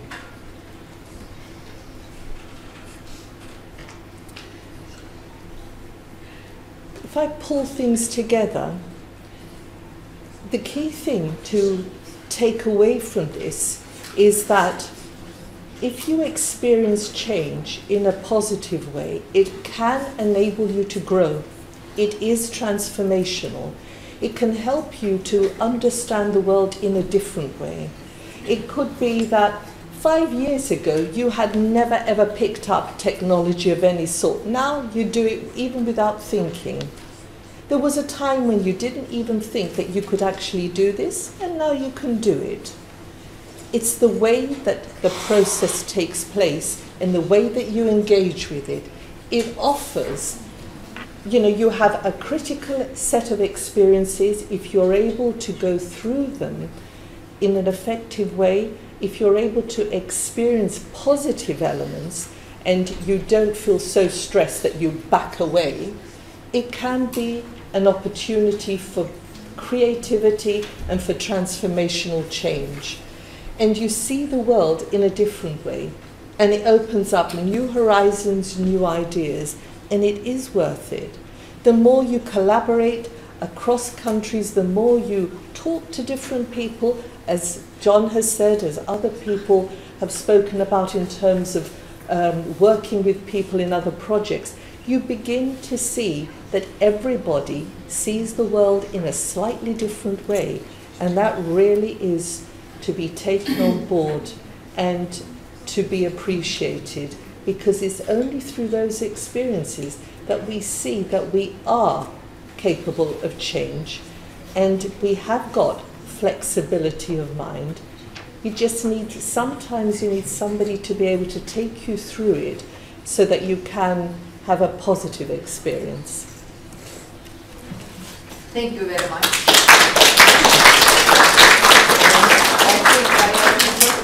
So you are speaking so loudly, but it was so silent in the audience. I think we are teachers, and for us it was very, very interesting. And now I would like to thank you. Yeah, quite for us. And now I would like to invite our speaker from Lithuania, Professor Kaunas. But before they make copy of the file, a few sentences about proceedings. We will publish our papers your papers in our proceedings during the summertime, and we are waiting full last version, very good quality of your papers till the end of this month. Till now we have 34 papers, and I'm so happy about that, because now we understood that what we are doing really is very useful for us, and I would like to wish to all of you, if you didn't write and didn't send papers to us, please do that during few weeks, 3 weeks. And now, the floor is yours, please. Thank you, Danguolė. Good morning. I think still good morning, ladies and gentlemen. And it's my honor to finish the first session presenting some ideas what is the role of the university in this changing environment. Actually, all we know that a lot of changes are going on in contemporary societies, and the transformation of university also depends on several factors. First of all, on external environment, but as well on inner culture of the university. And referring to Francia's presentation, I think that if university, according to Morgan's metaphors, is organization prison or organization machine, it can't be truly innovative, right? So, what is the university that can adapt to changing environment, can be innovative in our nowadays society? So I will present some thoughts about the challenges and solutions of the role of university and its ability to adapt to changing environment, and mainly maybe using ideas of management and entrepreneurship. So I will start my presentation briefly from the context, the Lithuanian context that perceives a lot of changes and has some problems as immigration. For example, during the last 10 years, Lithuanian population was constantly decreasing by 0.7 or even 1.5% per year, with especially high rates in 2005 and in 2010. Immigration is still big, and if we consider immigration rates, so they are a little bit growing, but they are still rather low. If we consider GDP, so it has been growing from 2010, so I think the same situation as in Ireland, as you've mentioned, but it has reached the level of 2008 just in 2012. Also, unemployment level is rather high, it's above 10%, and if we consider youth unemployment, so it's even bigger, it's above 20%. So all these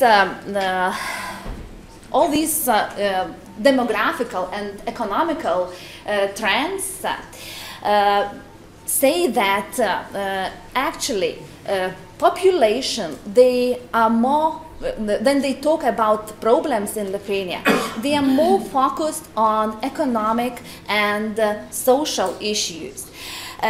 These are data from representative survey of Lithuanian population, and you see the most important problems in Lithuania are perceived as being low income of population, unemployment, emigration, corruption, delinquency.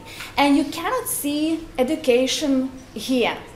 So educational system was on the list, but then we analyze perceptions and attitudes of Lithuanian population towards education. You see that Lithuanian population do not see education and educational policy as a very important problem in Lithuania. So we can be a little bit relaxed. Everything is quite good, because just 2.5% of respondents indicated that they see education as the most important problem in Lithuania. Actually, the first speaker, Vaino Brasdeikis, was presenting trends in a policy, educational policy. So here you see the other coin of the issue, how Lithuanian population evaluate different policies and the performance of different policies. So you see, educational policy has been evaluated quite good in relation to the performance of other policies. Overall, the performance and implementation of policies has been evaluated not very good, because 5 is very bad and 1 was very good. So you see all the policies has been evaluated below 2.5. That means more bad than good. But educational policy is rather on the top. But still, if we consider Lithuanian population and the level of satisfaction, for example, answering the question, how satisfied are you with opportunities to get education? 90% of respondents still are unsatisfied or even very unsatisfied. Or considering the question, how proud are you with Lithuanian achievements in science and technology? Even the 31.5% of respondents are not proud or not proud at all with Lithuanian achievements. So all these indicate that there are some trends that foster university to change. And the directions of the change can be very broad, and you can find a lot of alternatives where to go, how to change. One of the possibilities is to focus university activities as implement in all university activities managerial philosophy and start counting and evaluating its performance. So, if we consider innovativeness, entrepreneurship, can we speak about academic entrepreneurship as well? And some of the literature present the positive answer that academic entrepreneurship can be considered as creation or sizing of opportunities within a university, regardless the resources available. And that's why in contemporary society we perceive some tendency to incorporate management ideology into the strategy of the university, meaning to integrate all organizational functions like marketing, finances, budgeting, design, etc., and focus on meeting customer needs, customer perceiving students or external social partners, and organizational objectives. So there are kind of the two trends, like meeting consumer needs and continuous improvement of organizational performance. Is it good or bad? What do you think? There is much of a debate. Those who support this view say, okay, university is more effective, we can calculate everything, and you can predict. But there is much of a debate and a lot of supporters, and this position gets a lot of criticism. Because if you speak about like meeting consumer needs, what are the consumer needs? Just to get a diploma or really to get knowledge? Sometimes even who is consumer in that at the end. The next stream of criticism is about control and management.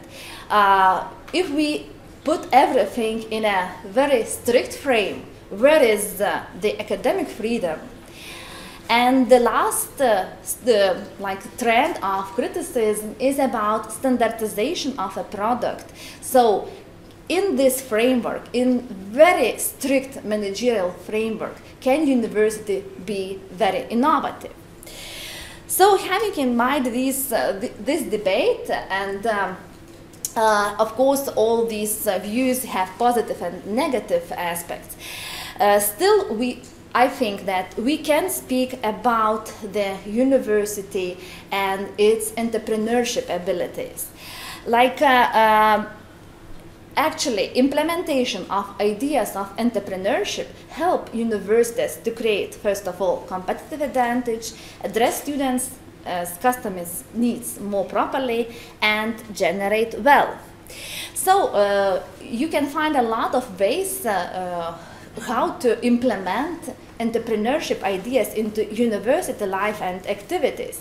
But one of the ideas can be to find more effective learning tools and more innovative learning content. So actually I was doing research on these two trends since 2013. First, in 2014-15, concentrating on innovative tools for learning and leaving innovations in content of subjects for the next steps of the investigation.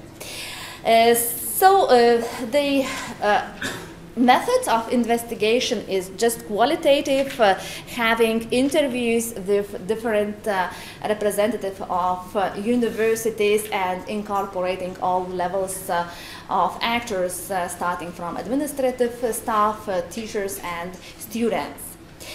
So what are the preliminary conclusions? I think the positive context fosters implementation of new learning tools. Like the impact of ICT on pedagogical approaches is evident and acknowledged by all actors of academic community. It's acknowledged even by those actors, and in those cases when it is not fully implemented. So it doesn't depend, university has an emphasis on ICT development or doesn't in the strategy, and it doesn't depend on a level of the usage of ICT in everyday learning process. But all all teachers, all administrative staff, all students, they all emphasize this, the importance of ICT implementation. The next idea is that the intensive support, technological, methodological, fosters at large the implementation and use of new learning and teaching tools.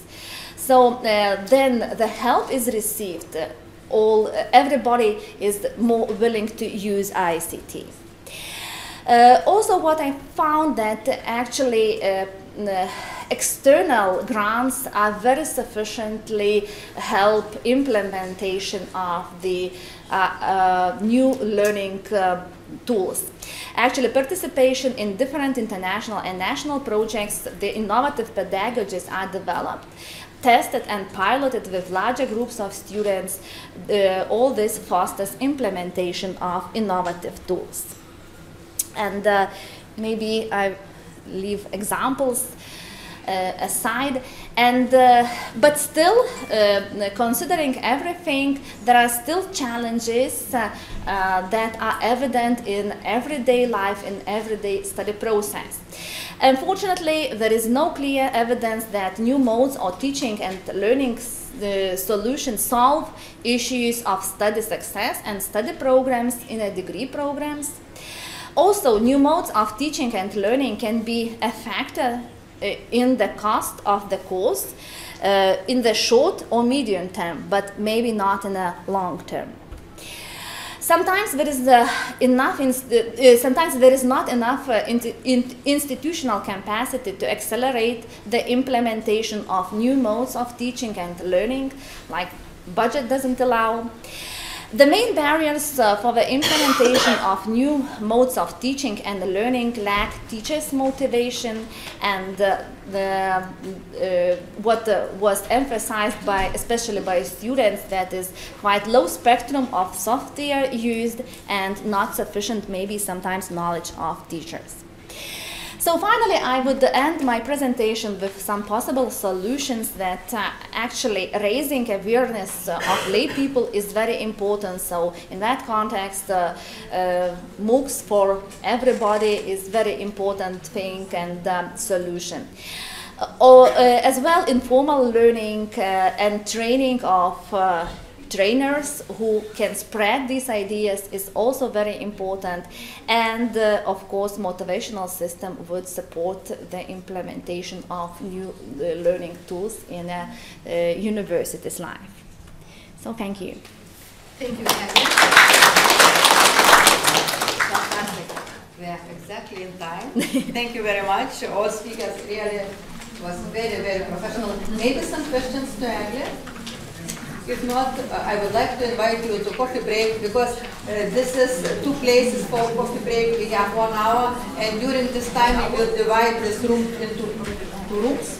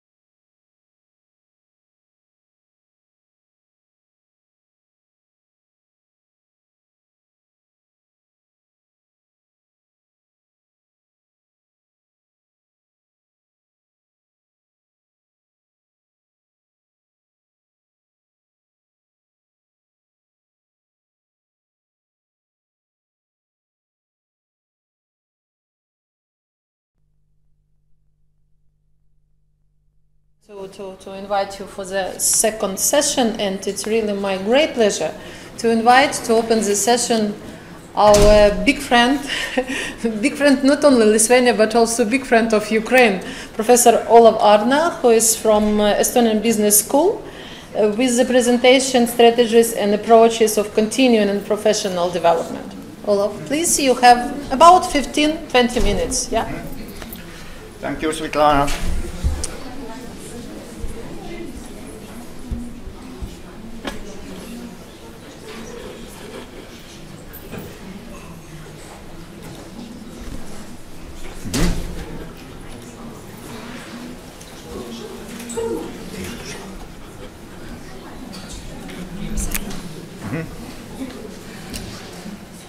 Labadiena, доброго дня, дорогие коллеги.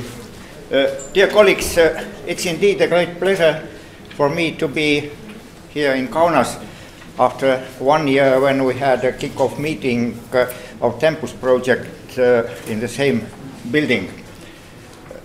Actually, I slightly reformulated the topic of my presentation because I understood that what is printed in your agenda was a general topic of this session, but my decision was to concentrate more on qualification system as one of the vehicles supporting continuous and professional development. And of course, it's always better to base it in what you really know, and during the last 6+ years I've been deeply involved in developing qualification system in my country. But let's start with a very important concept of competence or competency, which is a really tricky concept, but on the other hand, this concept is a cornerstone in nearly everything around lifelong learning. And my understanding of this concept of competence is that actually this concept has two phases. On one hand, if we are looking on the notion of competence from the side of a society or particularly labor market, then competence means being able to perform certain tasks, to perform certain functions, which are one phase of this dual notion of competence, ability to perform necessary tasks. If we look at the same concept from the side of an individual learning during whole of his or her life, then competence means to have knowledge, skills, attitudes necessary to perform these tasks. And these two aspects together form competence. Not only one or the other, but both these together. And therefore, even for a university, it's not only to acquire knowledge, but first and foremost, for me, to be able to apply this knowledge to perform different tasks in society, in your personal life, in your working life. And tightly related to the notion of competence is another central concept of qualification. I admit that this is not the only definition of qualifications, but again, in the context of lifelong learning, at least during the last 7 years, it has been agreed that qualification means officially recognized competence of a person assessed and validated by a competent body. This competent body particularly could be some committee at a university, it can be some body attached to a professional association, different options. And in this context, I would say that, let's say, wordings like improving your qualification is somewhat tricky.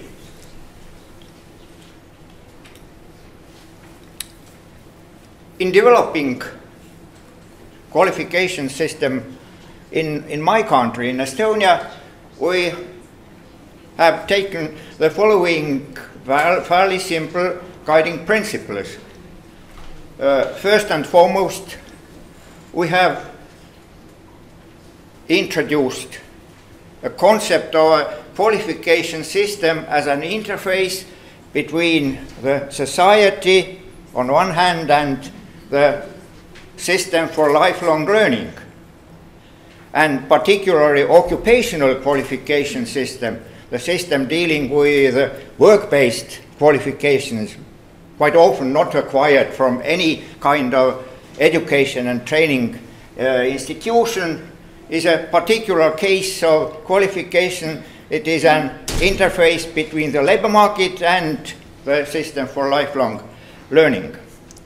In Estonia, we consciously adopted the so-called integrated approach to the qualification system, where all kinds of qualifications, and I'm going to tell later on what types of qualifications I have in mind, all types of qualifications are included into the same system of qualifications, and this seems to be gradually becoming a general approach across Europe concerning the development of qualification system. And finally, which is also extremely important, in this approach, more or less automatically, the qualification system by itself becomes a quality assurance, an overall quality assurance system. What I mean can be best explained using this scheme or picture here I used to call competence circle, because the basic concept across this picture is competence. So first and foremost, qualification system as an interface between the society and the system for lifelong learning. So the part of the picture between vertical dotted lines, and it has two major avenues. On one hand, inside this qualification system, the expected competence or competencies are extracted from society. First, tasks performed or expected tasks performed defined. They are defined as descriptions of competencies, particularly in terms of knowledge, skills, and attitudes. And using these descriptions of competencies as building blocks, different qualification standards are developed, particularly occupational qualification standards. The latter, the qualification standards, are used for two purposes.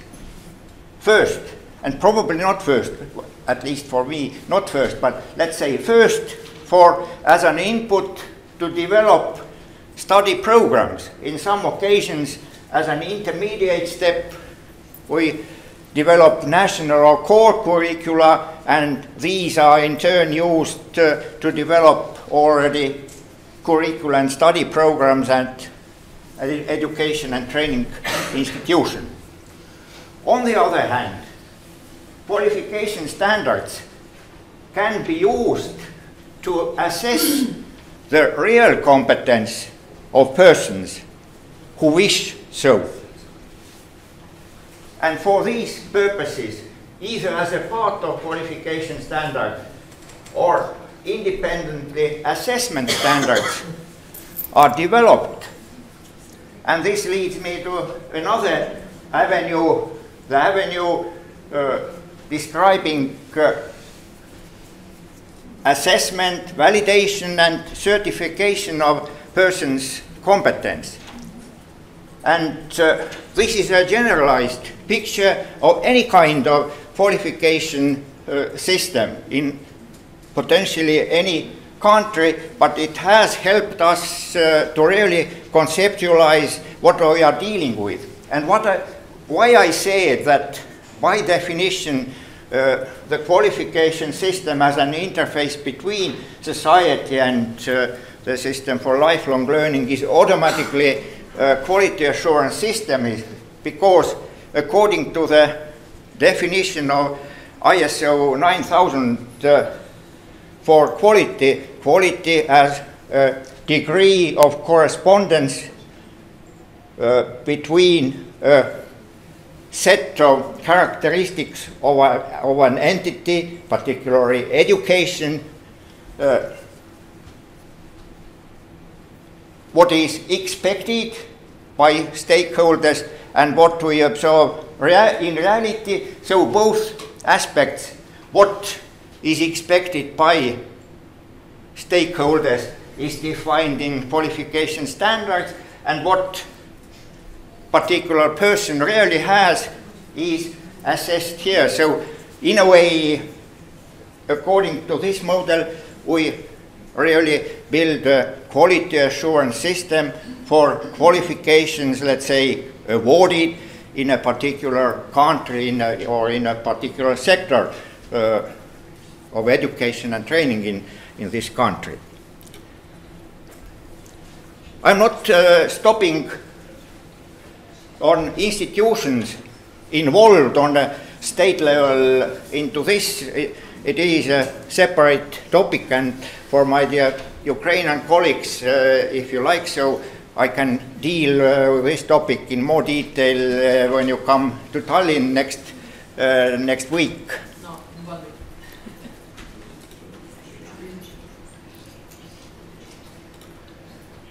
Particularly in developing the system I am talking about is the Estonian Qualifications Authority I've been working with during the last 6+ years, and which is particularly responsible for the occupational qualification system. But at the same time, this authority is also responsible only with the occupational qualifications, but also with other types of qualifications awarded inside the formal education system. Qualifications in general education, in vocational education and training, and qualifications in higher education.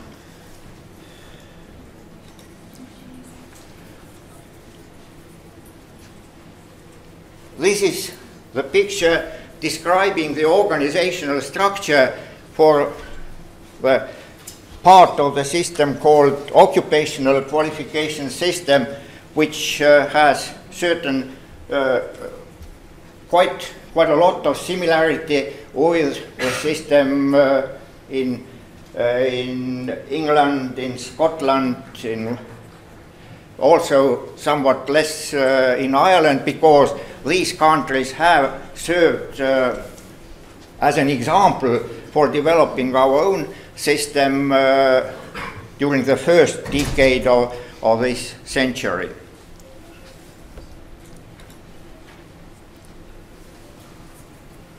A couple of more words about the types of qualifications involved in this integrated qualifications system.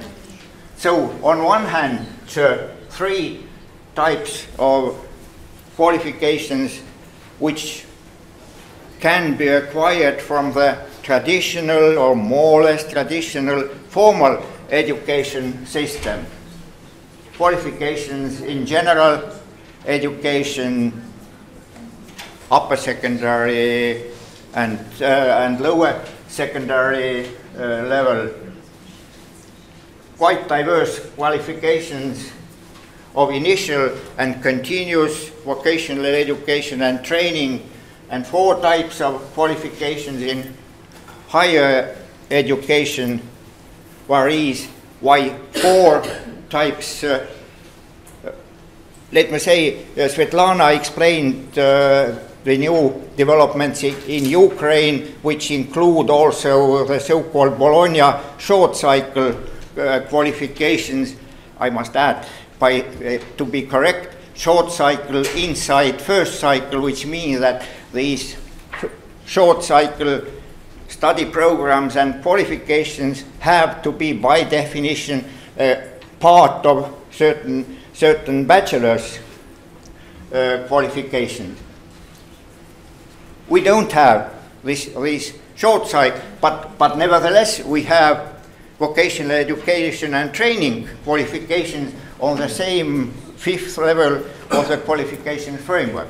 But we have 2 types of bachelor's qualifications, more academically oriented and more professionally oriented qualifications in parallel, which is also, I wouldn't say in all countries, but in many countries they are explicitly divided into academic and professional. In some countries there is, let's say, like in UK, as far as I know, it is just a continuum of different bachelor's programs covering both extremes as well. And finally, why in red, these are the occupational or sectoral or work-based qualifications which are included in our system, and as I said, gradually systems are developing in such a direction that more and more countries starting to integrate this type of qualifications also into their national qualification systems.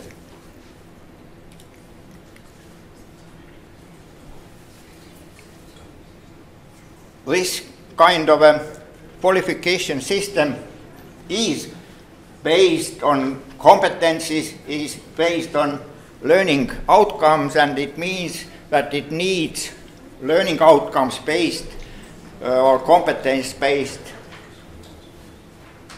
qualification standards, which are listed here concerning my country, Estonia. Again, I am not going into details. Being an engineer, I like schemes and pictures to explain something. So this picture explains the structure or the architecture of our qualifications framework with 8 levels qualification framework identical to EQF by definitions of levels, and 4 sub-frameworks for general education, for VET, for higher education, and for occupational qualifications, and all types of qualifications are referenced to this backbone of the system. In many occasions, it is not the case. Instead, there is a single qualifications framework, and just directly all the qualifications or types of qualifications are referenced to this single national qualifications framework. It is up to a country to do. This picture is, John, you recognize the Irish original contextualized with Estonian levels and qualifications, but we found it graphically very good, nearly self-explanatory. That's why you can also find this picture on the on the website of our qualifications authority.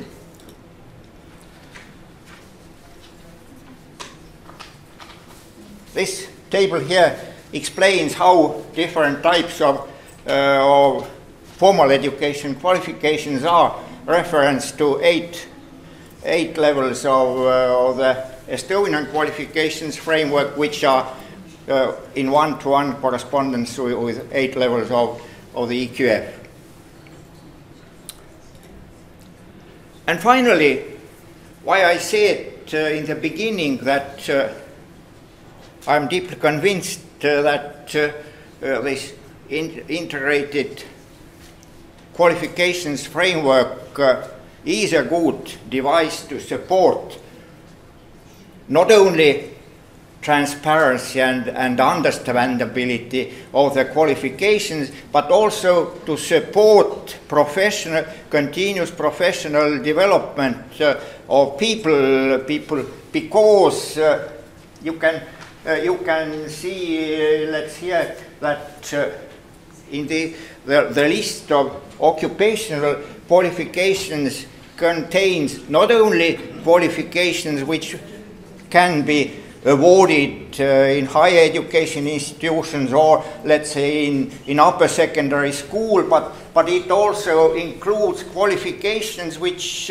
are entirely work-based and can be awarded, let's say, by professional associations only, but they describe, let's say, the career path or potential career path inside certain vocations or professions, and if people wish so, they can use these qualification standards, work-based qualification standards, to self-assess their competence. And if they wish, they can also ask for official certification of their competencies. And particularly, let's say, the qualifications of chartered engineer or chartered architect are used in some cases for accessibility to international tenders in specific project. But this is just one example. The same can be applied for teachers or any other profession. So in totality, we have something like 500 plus occupational qualification standards. Most of them are used for developing study programs and for validation and certification of competencies. Some of them only for assessment, validation and certification of competencies. So, and first conclusion I already told, it is, to my best understanding, a good device to support professional development and recognition of competencies.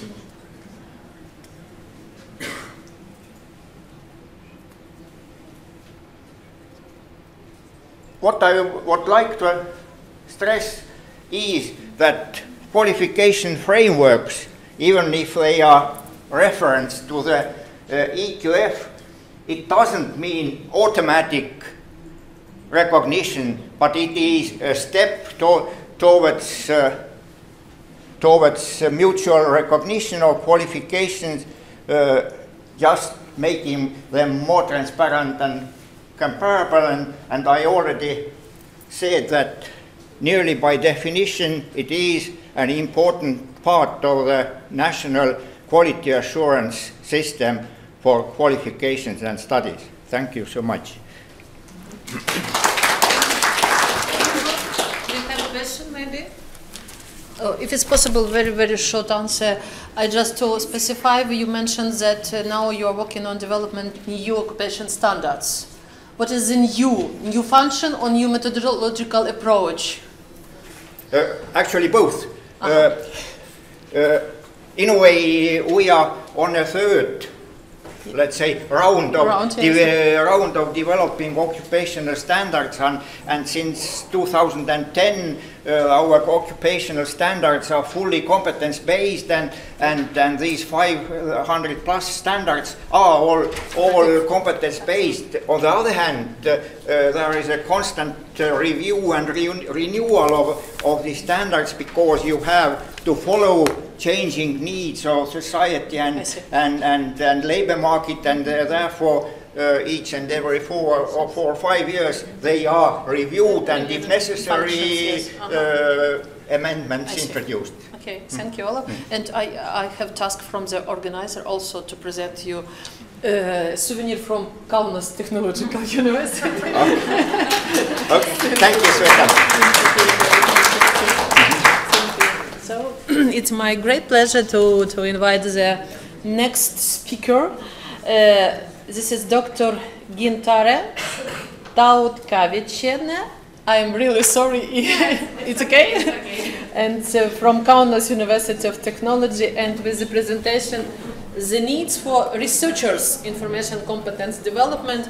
And I look at the program and I see that today we will have a really good possibilities to look at the educational process from different factors. Now about researchers. Okay. Welcome, yeah. Thank you. Good afternoon, dear colleagues. It's my pleasure to be here and to have possibility to introduce the results of my research. The research was carried out in the frame of the project, MODBLT, opening of the online research database for Lithuania. This project is second stage of the project. First one was in 2009-2012, and second stage was in May 2012 and will finish in September 2015. This project is co-financed by the European Union structural funds and the government of Lithuania. And main goal of this project, subscription of databases and developing information competence of researchers.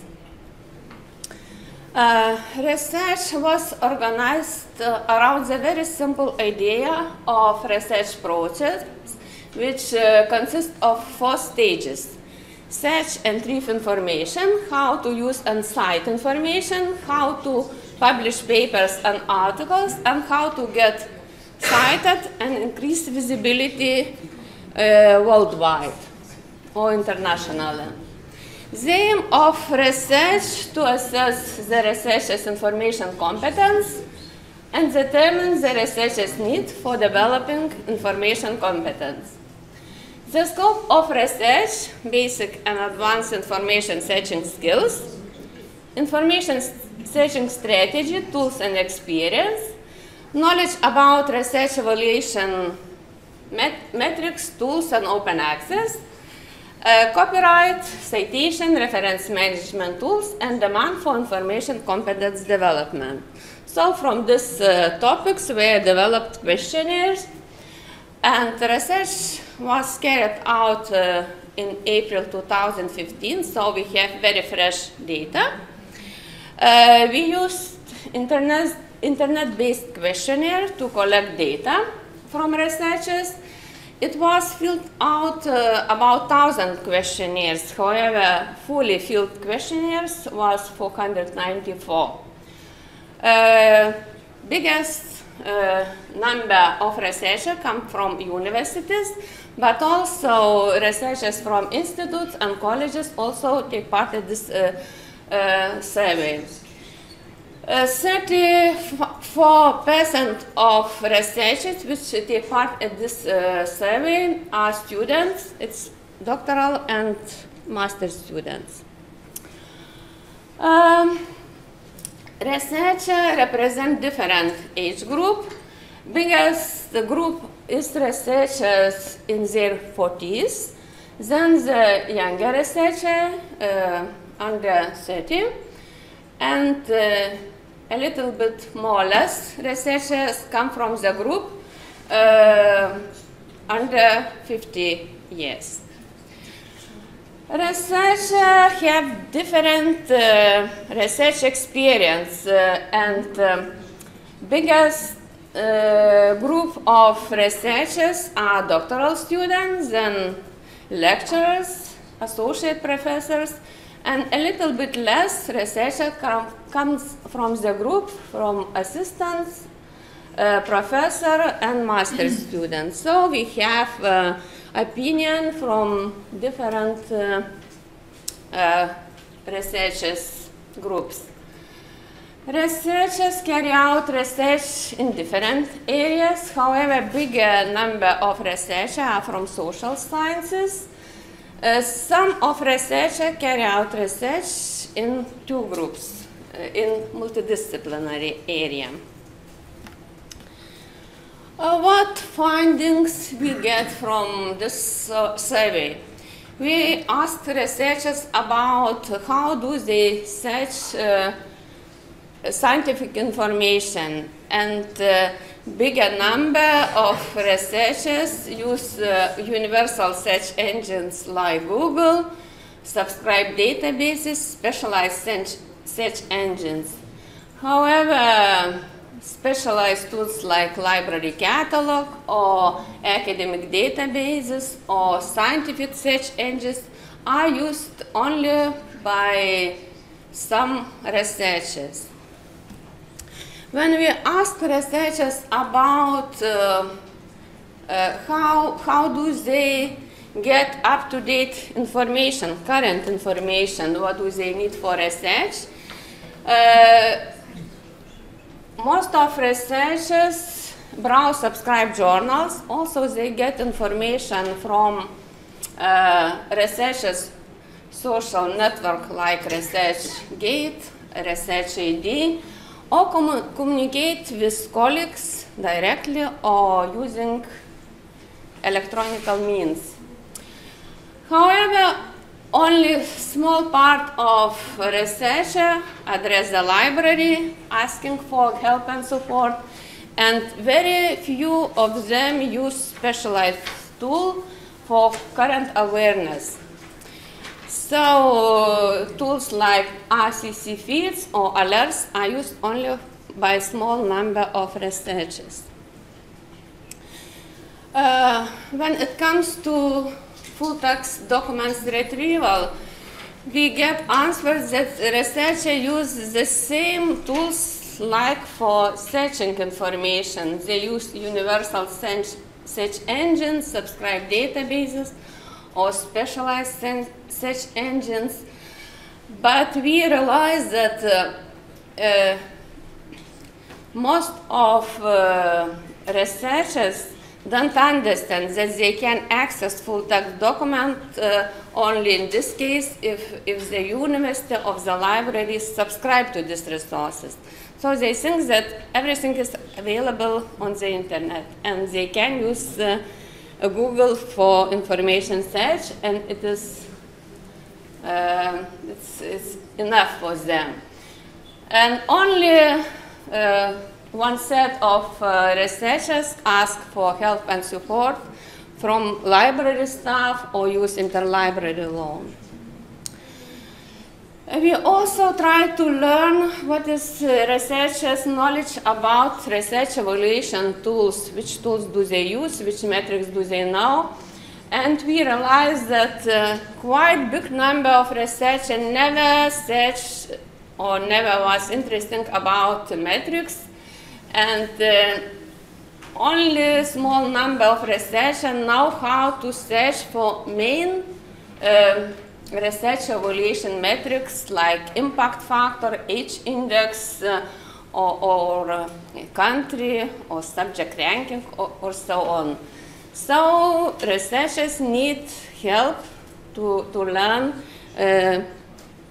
this information. We also were interested about their knowledge how to properly use information resources when they write papers or articles. And we realized that 43.3% of researchers don't know which citation style they use. Biggest number of researchers, 27.7, use APA citation style, and it's not surprising because most of researchers who participate at this research comes from social sciences. And other citation style are used less often. We also were interested about do researchers use reference management tool. It's very convenient tools when you writing papers or articles. And we get answers that 62.6% of researchers do their references by hand. They don't use any special software, and we can see that about 14% researchers use commercial products like RefWorks or EndNote, and open sources use only 9 or 7% of researchers like Mendeley or Zotero. We also were interested about their knowledge, do they know how ethical or legal use information when they do some writings. And we realized that researchers are quite competent. They know how to use information in their writings. They know how to cite, how to make references, how to publish. They are familiar with copyright law, and this shows that in this area situation is quite good. Now it's very popular discuss about open science, open access, open educational resources. However, when we asked researchers, do they use open access resources, do they search for these resources, it shows that researchers search for articles in open access journals, and only a small part of researchers search for open access resources in the institutional repositories. And about 40% of researchers don't know or never use open access resources when they search for information. We also were interested about publication in the open access, and we can see that almost 50% of researchers publish their articles in open access journals or submit to institutional or subject repositories. Also, they publish in the commercial open access journals, paying some article processing charge. But I was very surprised when we received the answer that researchers also submit research data to repositories. Why I was so surprised? Because in Lithuania we have one data repository for social science, art and humanities. It's called LIDA, and as far as I know, there are not so many submissions to this repository. So I don't know where researchers put this data, in which repository. We also were interested about information competence development need. What kind of training do they need, what topics they are interested in, and we asked what they need by themselves. Researchers, from the researchers' answer, we can see that they need training in research evaluation metrics and tools, information about e-resources and interactive technologies, copyright and prevention of plagiarism, reference management tools, how to find journal for publishing, about open access. We also asked them what training do need students. And researchers think that student needs at least simple search and information and training about searching information from the subscribed databases, from the library, and also they need training how to about copyright, prevention of plagiarism. It means how to use the information when they do some assignment work. What type of training do researchers need?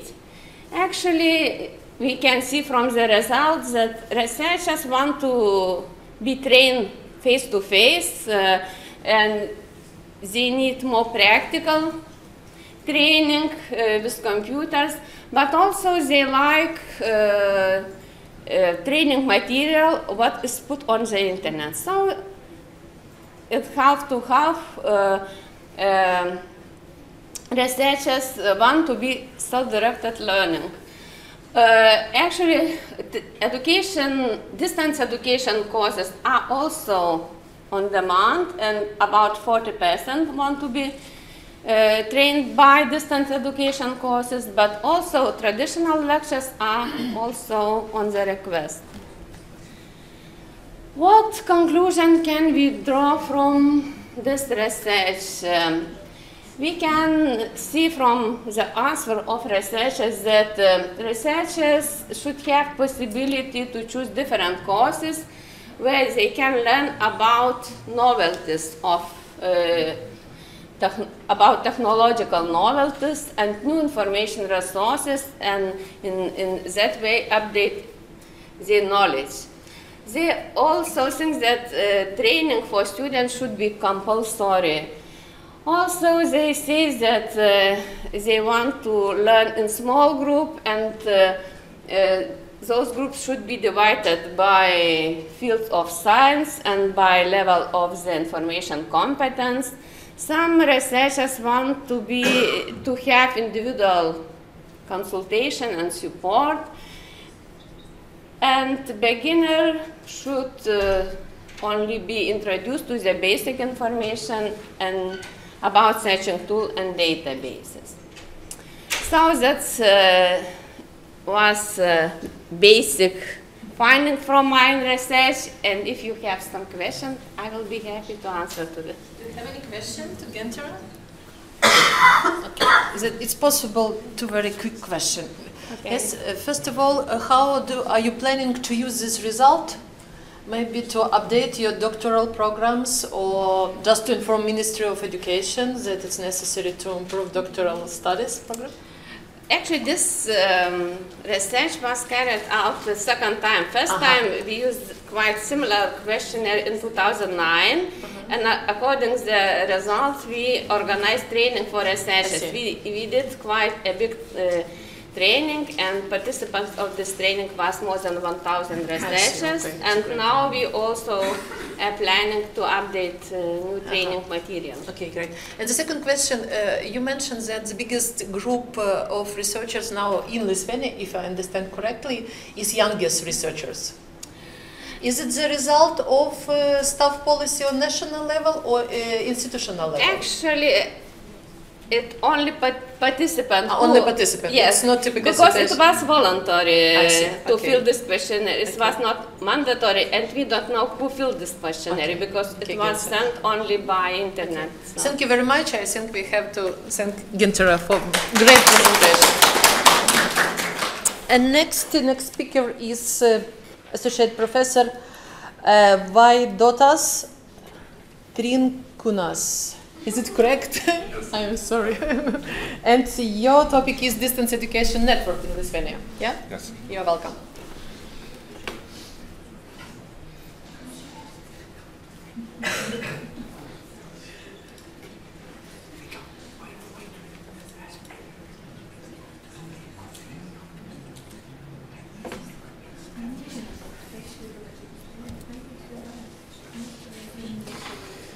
Hello for everybody, and my presentation will be about the distance education network in Lithuania, and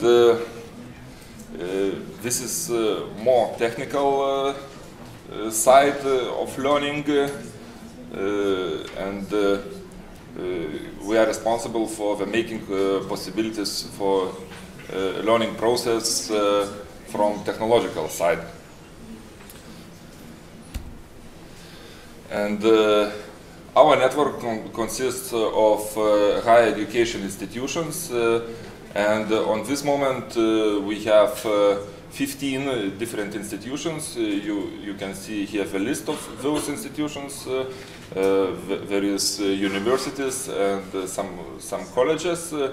There are biggest institutions in Lithuania, and our network is working from year 2010. It means that we are working 5 years. And the main principle of our consortia is cooperation in Lithuanian distance education network support and development tools combining those 4 things. It's organizational potential, technical and technological capabilities, also financial potential, and what is also important is professional knowledge and skills.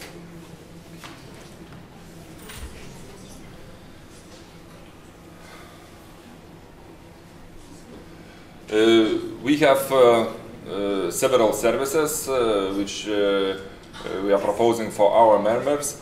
It is, sorry, it's in Lithuanian. It's video conferencing infrastructure, video lectures infrastructure. We have about, on this moment, about 2,500 different video records.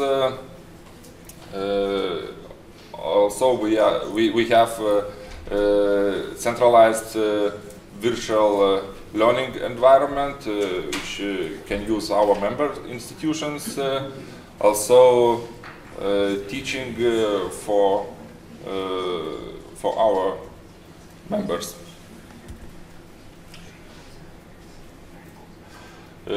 Now we are participating in one program. It's Lithuanian Science and Study Information Infrastructure Development Program, and we just finished one project. It was the national project which titled the Development of Lithuanian Distance Education Network.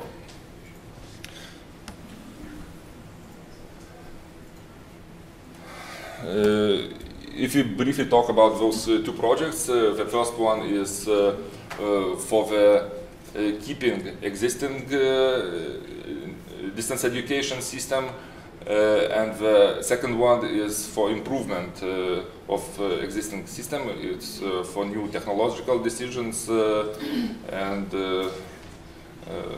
for implementing new things.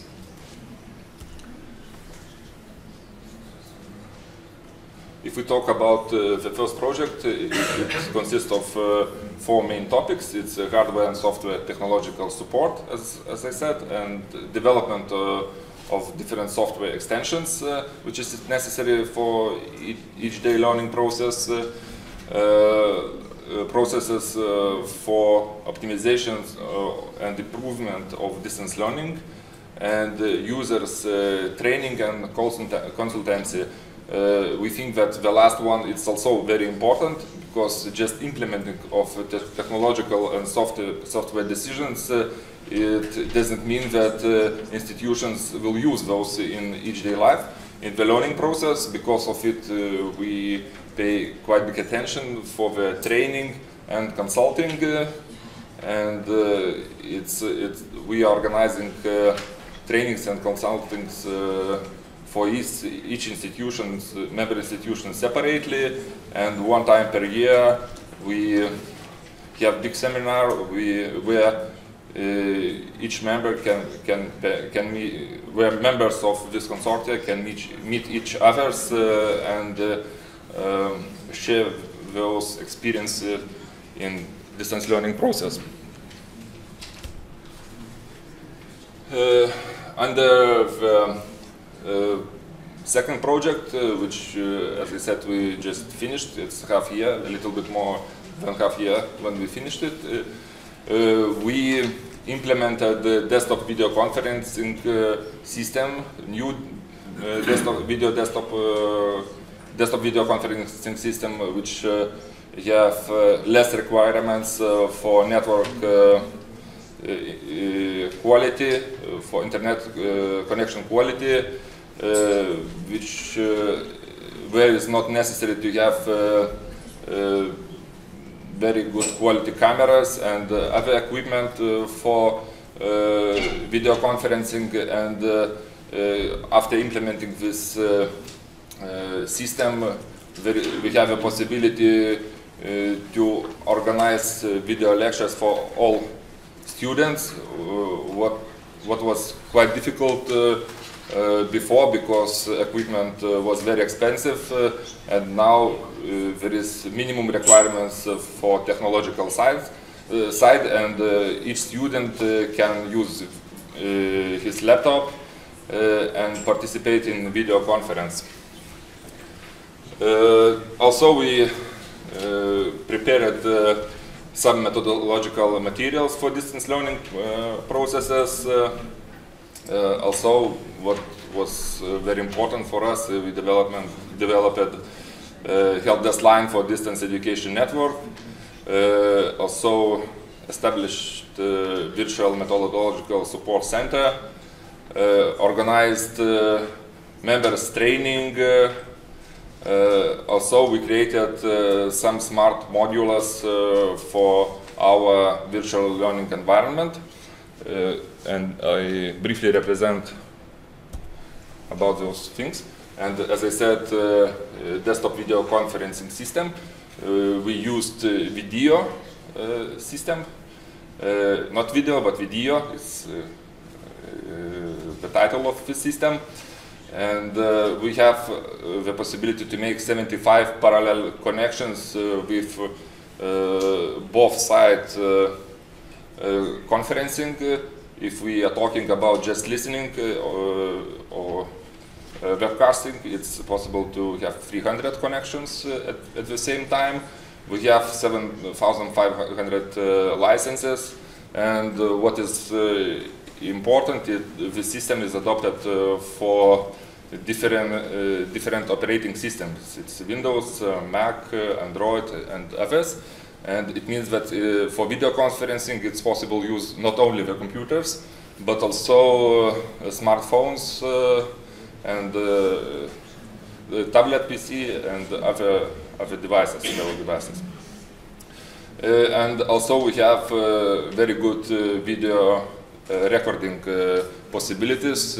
If we talk about freeware software, which is possible to find on the internet, we tested different solutions, and when we talk about more than 10 connections, we have problems. If we talk about video recording, we also have problems. With this solution, we solved all those questions. And after first year using, we are using this approximately 1 year. The students are very pleased about this system, and they said that it's really good improvement in those learning process.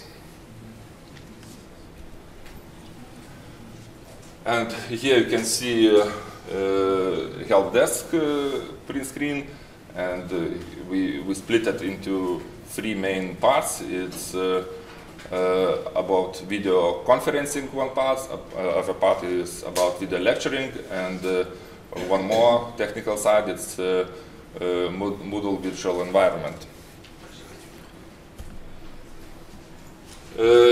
We had, as I said, we had some courses and trainings because one of the reasons was new technological decisions and how to use those in learning process. We don't want just to keep those solutions. We wanted to inform our members about the possibility to use those decisions. And there was 5 topics of courses and trainings which we had last year. And as I said, we developed some smart modules for our virtual environment. The idea was that it's not enough information about learning process in our current virtual environments. Most of the institutions they are using as virtual environment Moodle system, and in this system it's quite difficult to get some information to make some decisions, and we split smart modules into two types, in two groups. One group is for students and teacher support, and there is analysis of users' activity, sending actual information about users' activity, activating passive courses members. Another part is support for administrative staff. And we are not stopped on this. This project we stopped, and for the future we have also quite a lot of ideas. On this moment we have adapted in statistical information about learning process in different institutions, in member institutions. We are developing distance learning information system, which will help for us to manage, to plan the development of our network in the future. Another direction is creating interactive learning laboratories. If we talk not about the separate courses, but if we talk about learning programs, and we have different laboratory experiments, especially in technological sciences, distance learning students have limited possibilities to do it. And in the world there are a lot of decisions for this, and we are trying to go by this direction also. It's creating interactive learning laboratories, which can use all our member institutions. Improvement and development of virtual learning environment, also development of video conferencing system, because 75 connections at one time, and it's not enough for us, and there is a recording limit for recording capabilities. We want to improve those also. And what is quite popular at this moment, it's MOOC, Massive Open Online Courses, and we would like to pay some attention for this also. Thank you. Members of your network, individuals or universities? Universities and colleges, yes. What do you think, what is the main motivator to join to your network for the universities? Is sharing of technological infrastructure? Infrastructure, yes, among institutions. The institutions can save on investing in technological infrastructure. Also sharing of knowledges and experience. Expert support, yeah? Yes, expert support. Okay, thank you very much for that. And also I would like to present you this cup. And I understand this is souvenir not only for you, but also Vilnius Gediminas Technical University from Kaunas Technical University. Thank you very much. Thank you. And next speaker will represent the result, I think, of research team, Dr. Edita Butrime. Yeah? And from Lithuanian University of Health Sciences. And the topic of the speech is digital native student attitude on learning using IST tools. Welcome. Yes. Thank you so much.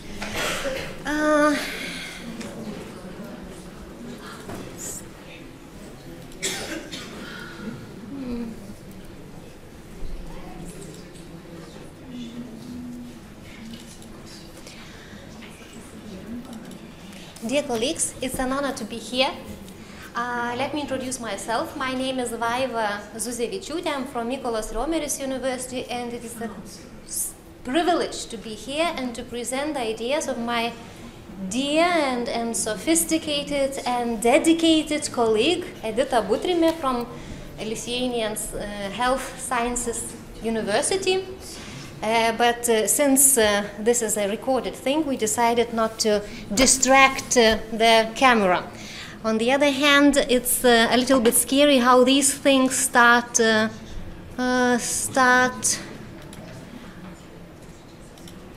organizing our life. So it's a privilege to be here, it's a privilege to be among friends, it's a privilege to meet friends, I hope, newly made ones since Tuesday. And to talk to you a little bit about how digital natives, whom we think are so sophisticated and so competent and so active in the virtual environment that we try to create for them, how do they really then in the end use those opportunities that there are out for them, that we all here, everyone is participating in creating those opportunities for them. As I already mentioned in this conference, I'm the one with a critical mind. I'm always questioning, are those technologies that are there, are they really helping us, or maybe they are making us lazier?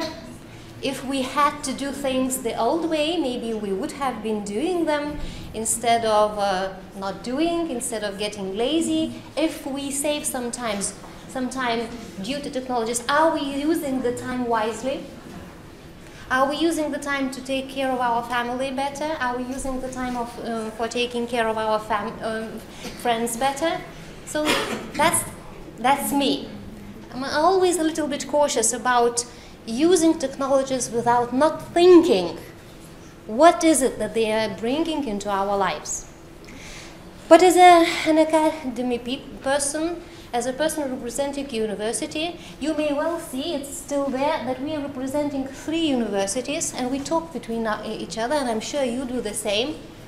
We became a little bit cautious also about what young people are doing with all the technologies coming into their life. Specifically, do they use those for their learning, which we want them to do? And I would skip, because I am aware of the time, that we are a little behind the schedule of the agenda. So the parameters are clear. We have a problem question, and the problem question goes, why students who are using ICT tools eagerly for everyday life seem quite reluctant, be aware of SEAM, because, well, maybe they aren't. That's why we went and decided to make an empirical study. Seem reluctant to use ICT tools. Further on, we just use the e-learning term for studies. How come we, as university teachers, find it so difficult for them to read what we publish, to read what we uploaded, to make a presentation according to requirements that are on the line? Maybe it's just our experience. Maybe that's not what our students think. So digital natives, I don't have to remind in this auditorium, these would be people born after 1982. And Mr. Prensky was one of those people who coined the term, and since then it's a common knowledge. We also have quite a lot of characteristics why it's good to have technologies for studies as well, as if we have to be talked into that. Of course it's good to have technologies. Of course it's good to have a car. Of course it's good to have a tractor. Of course it's good to have a computer. But the thing is that the car could be used to bring ammunition into the front line. And the computer might be used to do something else, maybe even illegal things, and the cybersecurity issues are, on the wave now. How to protect our, bank accounts. But on the other hand, the car may be used to bring a diseased person in time into hospital, and the computer might be used to learn better, to learn more effectively. So we all know that all the things could be used both for the better. On the other hand, it may serve evil purposes as well. So, digital natives spend too much time. I hope that everyone will agree with me. We would like them to play basketball or baseball or football or whatever, but no, they're there, they're spending their time in virtual environment instead of making generous and genuine friendships.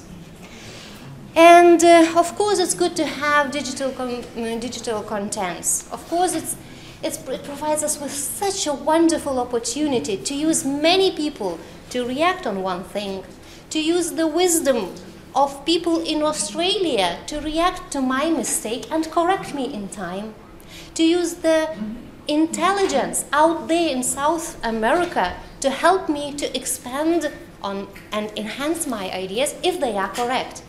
These are general knowledge. Of course, we do agree. That's what technologists and also digital technologists could be doing if we are using them wisely. However, and we were pleasantly surprised that those three ladies, three representatives of Lithuanian universities, are not alone in their concern. That's not exactly what young people are doing. There are studies already that tell us that it's a worldwide problem. Young people are not using the computer, the digitalized opportunities for the best they could. For example, one of the research is quoted here: the students perceive themselves as fairly competent in most areas, although the data does not indicate that these competences are necessarily reflected in the normal performance of academic tasks. And this is the study comes of 2012. And elsewhere, the young people, create their own groups independent of the official communication spaces in the virtual campuses, which is good, which would be good if they are still working on the academic tasks. But are they? And then why we have the situation like this? And it's a privilege for me to present the hypothesis formulated by my dear colleague, Dr. Edita Butrime. There might be three hypotheses, and colleagues, it's hypothesis. Please react, please tell. We have later on some time for discussion, so you may say what you feel. The first hypothesis goes: young people maybe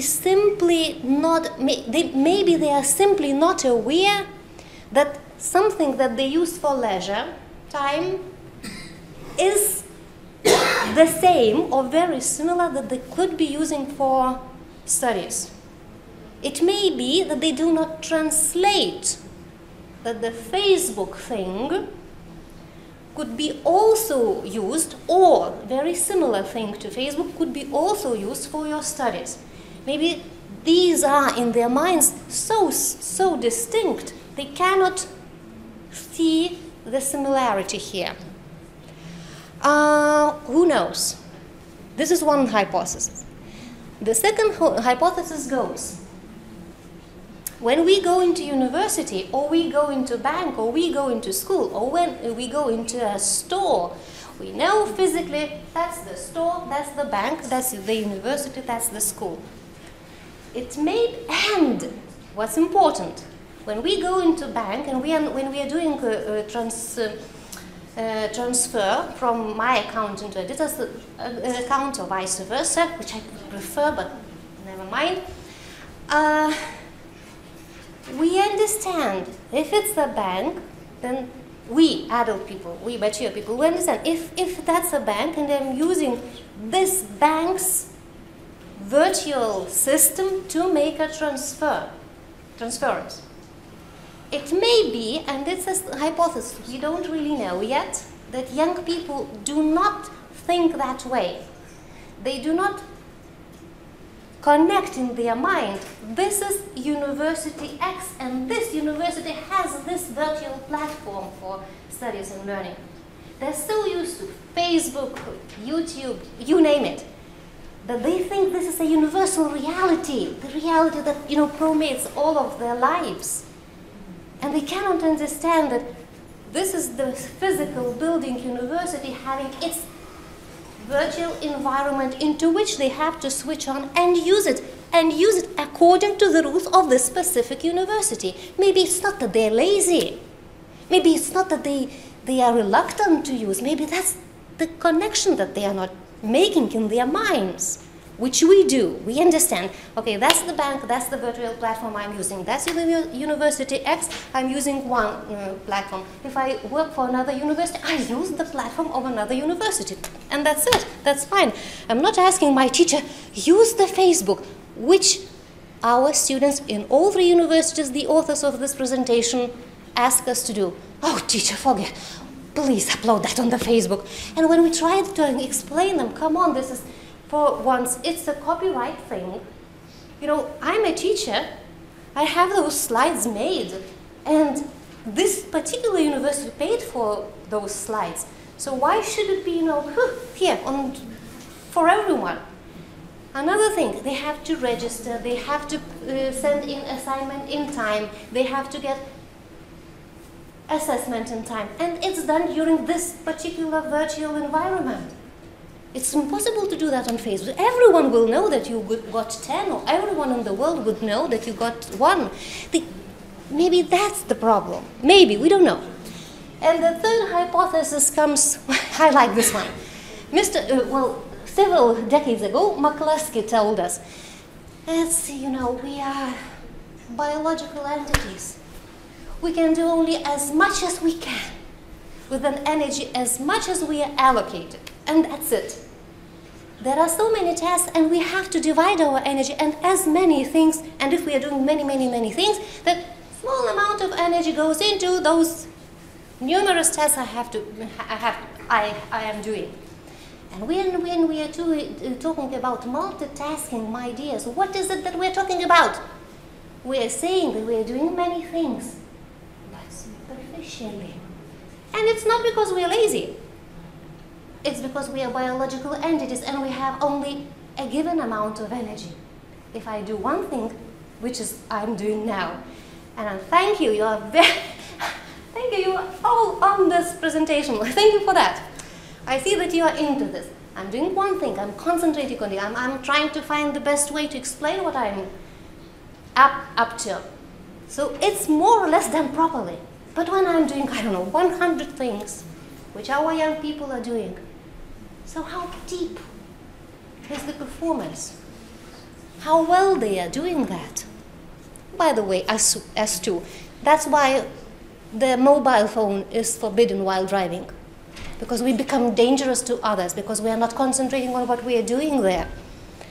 So I like Mr. McCluskey's explanation as well. We have as many things to do as we do. So what is it that I want to convey here is, it may be that he or she then filters through his or her life the layers. And the first layers that get filtered away is something I don't know. The student doesn't really know this platform of this university and just filters that away. With him, with her, stays those layers that he or she is familiar with at Facebook.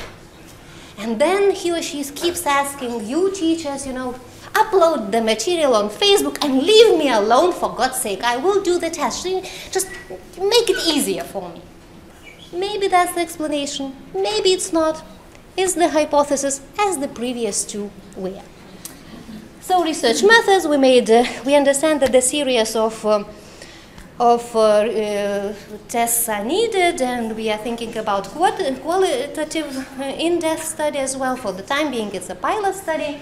We have representatives from those 3 universities. You see the distribution. It's more than 100 students were invited. As you may see, some of them were born and started using computer. Maybe the day after. And they are using internet also. They were born, 2 years later they started using computer. So when we asked them, they were open and closed type questions. This one, the closed one. So attractiveness of internet tools for students liked, I like that very much. Or I don't like that very much, you know, the like it scale.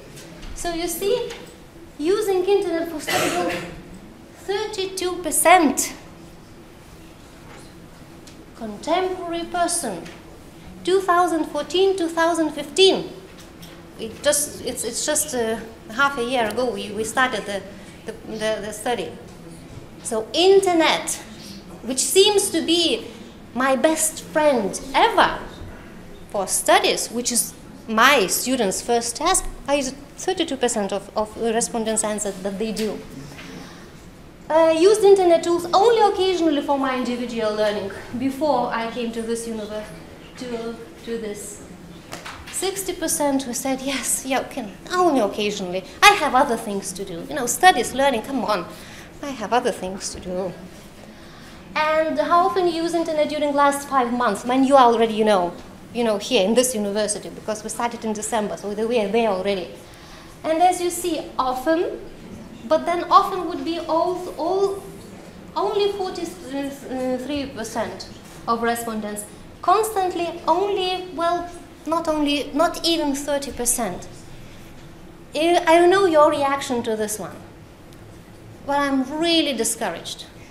I'm really discouraged. Why is it that young people whom we think to be digital natives, who are always in the screen instead of playing basketball, why is it they don't transform those opportunities for learning, for studies? Maybe one of those hypotheses explain things, maybe not. We really not yet aware of that. And students assess their own experience. You see that, well, they're quite happy about what they personally can do with the tools available, and students apply ICT opportunities for learning. You may see that in those 3 universities, none of those people represent technical sciences, social sciences, health sciences. So we may believe that more or less this is the reality. You see that, well, they think they are okay. So that's why the studies are so important.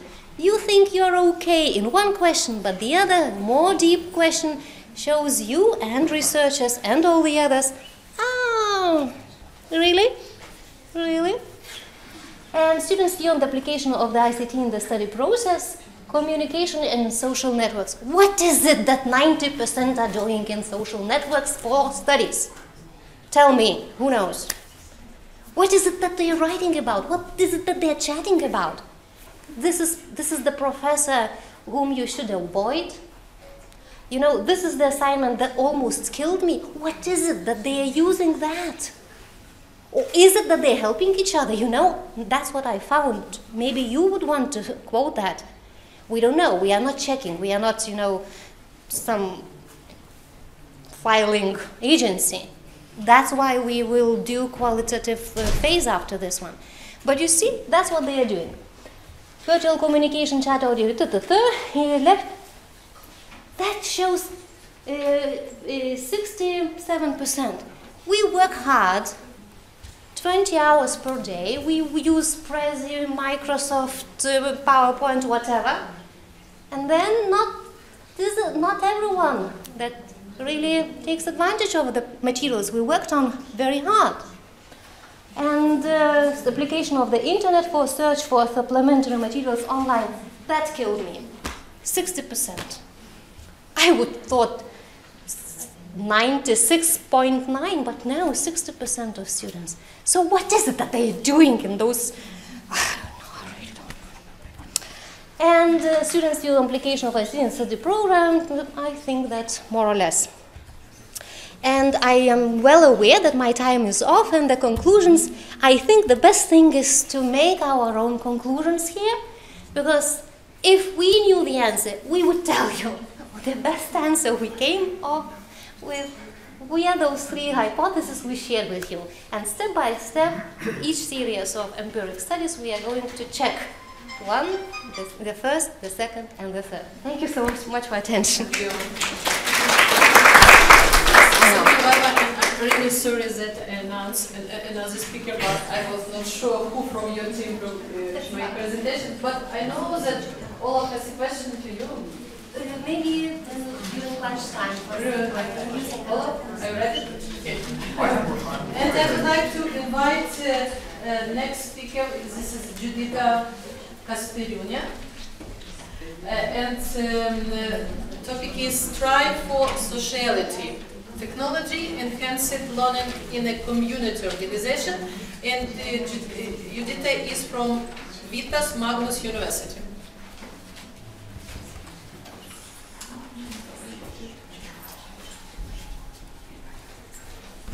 Hello everybody.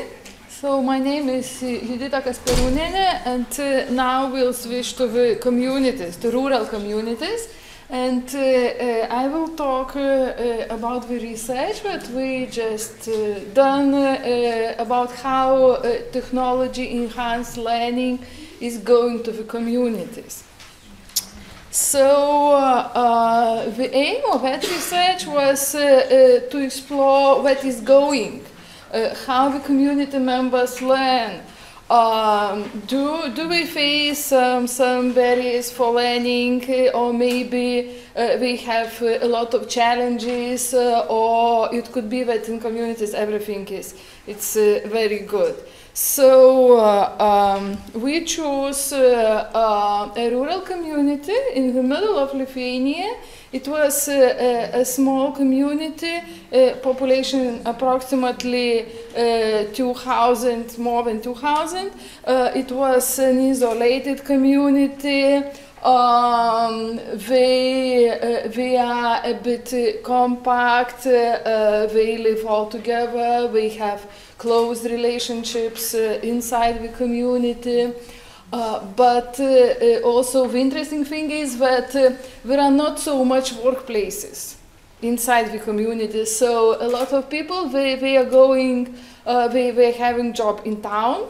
The community is located nearby one of the biggest towns of Lithuania. And the population is rather young. That means that inside the community we have a lot of young adults and also students. So the data, it was a qualitative research, so we did some semi-structured interviews, but we had some specific structure, how we structured these interviews, because we had some specific criteria groups, technology enhanced learning integration criteria. So we asked these persons about strategy and management, how they manage the community center. Because such a community center rules all the life of that community. They manage how it goes inside the community. Also, we asked about technology enhanced learning curriculum and programs. Do we have some programs? Do we need them? How the learning is going and such things. Also, the resources of community center. Do we have some technological resources, hard resources, soft resources and such things? Continuous professional skill development, quality assurance. What do we think about that?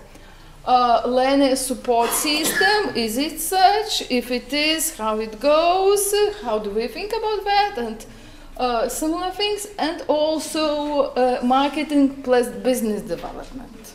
Because this is a community center. This is about the rural community. So how they imagine, do we see some problems, challenges, and such things, how we will live and how we are living. So, because I think we need to be very short and quick, so I just switched to the results analysis. This is a present and active today's situation in that community. This is technology enhanced learning in the middle. And we see the influences, or who are the main actors in that community. So people talked about technological literacy. It's very important, not just to students, not just to teachers, because we talked about teacher competence development in another Lithuanian section, but this is also very important to communities. As well, about the organization strategy, and also about community microclimate.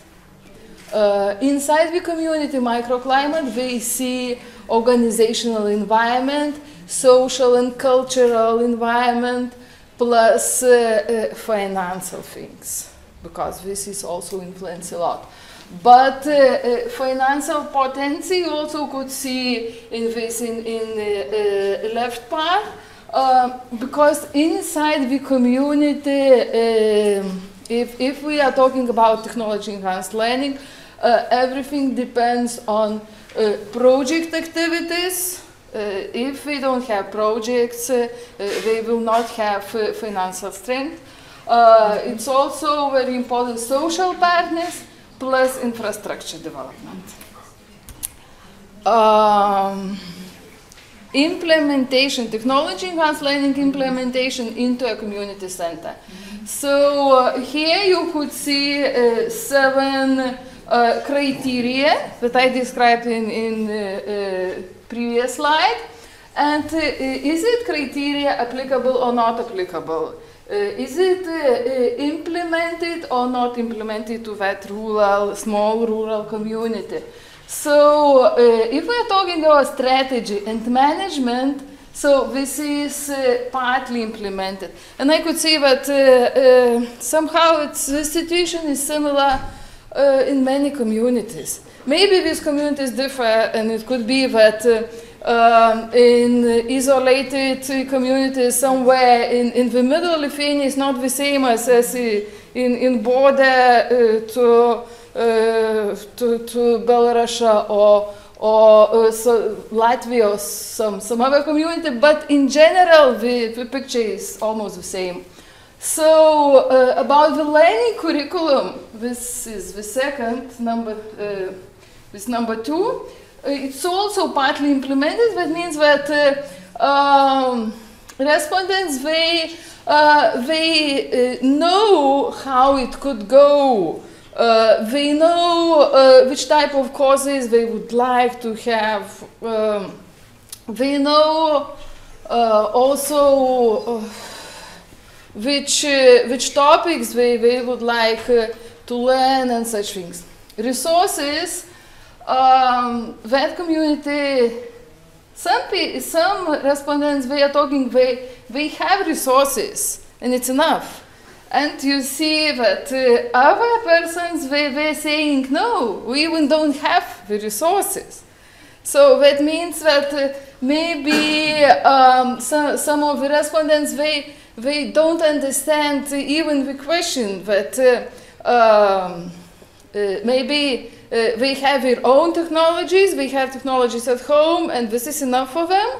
And from our side, maybe they need technologies located in, for example, community center building, and they need to go and to see the computers and work with computers in the building, but not at home. So this is also questionable. Continuous professional development, you see that all the respondents, they understand the value of all this continuous professional development. Quality assurance, this is depends on mainly on the project that I implemented, on the project activities, and in general, in all the projects that are running in the communities, we have external lectors for the courses and external experts. That means that mainly these external experts are experts in general, the experts of that subject, so the quality is good. About the support system, they said that it's partly implemented, and about the marketing and business plan, this depends on the community leaders. I need to be very quick. Yes, so let's go to the conclusions that you could see, if you look up, you could see the advantages. So as the advantage, the community use the principles of learning organization, and this is the biggest advantage, and microclimate is good. and organizational strategy oriented to the continuous development and learning. But the main challenge that is written in red that is not really realize the value of technology-enhanced learning.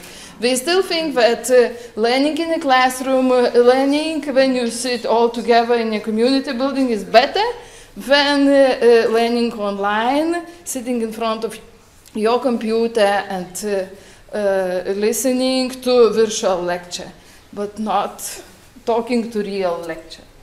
So, and also financial potential, it depends on the project activities and cannot be properly planned. Because the project, it could come, it could not come, you will need to write the proposal, it would be accepted, not accepted, and also it depends. Also we as researchers and the same our respondents, so they themselves, they suggested how they would like to stimulate the process of technology-enhanced learning in a community. And the main point was that technology could help to build the community. So they need to communicate, and they need to communicate using the technologies, mainly social networks. So how we did that? We propose to make a course, e-learning course about communication and collaboration. So we did such course, and the course was online in that community. And the main challenge, or the main good thing from that course, that community members later on, they started the community account on Facebook. So if that community previously they communicated just on phone or just meeting and chatting, so later on they started that Facebook account, and on that Facebook account it was not just you know, talks and chats that they are doing, but also they proposed some information, they talked about events that are going, and they disseminate their activities. So that community now is visible. Okay. Thank you very much. I think it's really great example how the university can serve to the society, and this is a good example of realization of thought mission of university after educational and research to social mission. Thank you very much. And also, I'm sorry, it's for you. Thank you very much. And Veva, it's for you. I'm sorry. I'm sorry.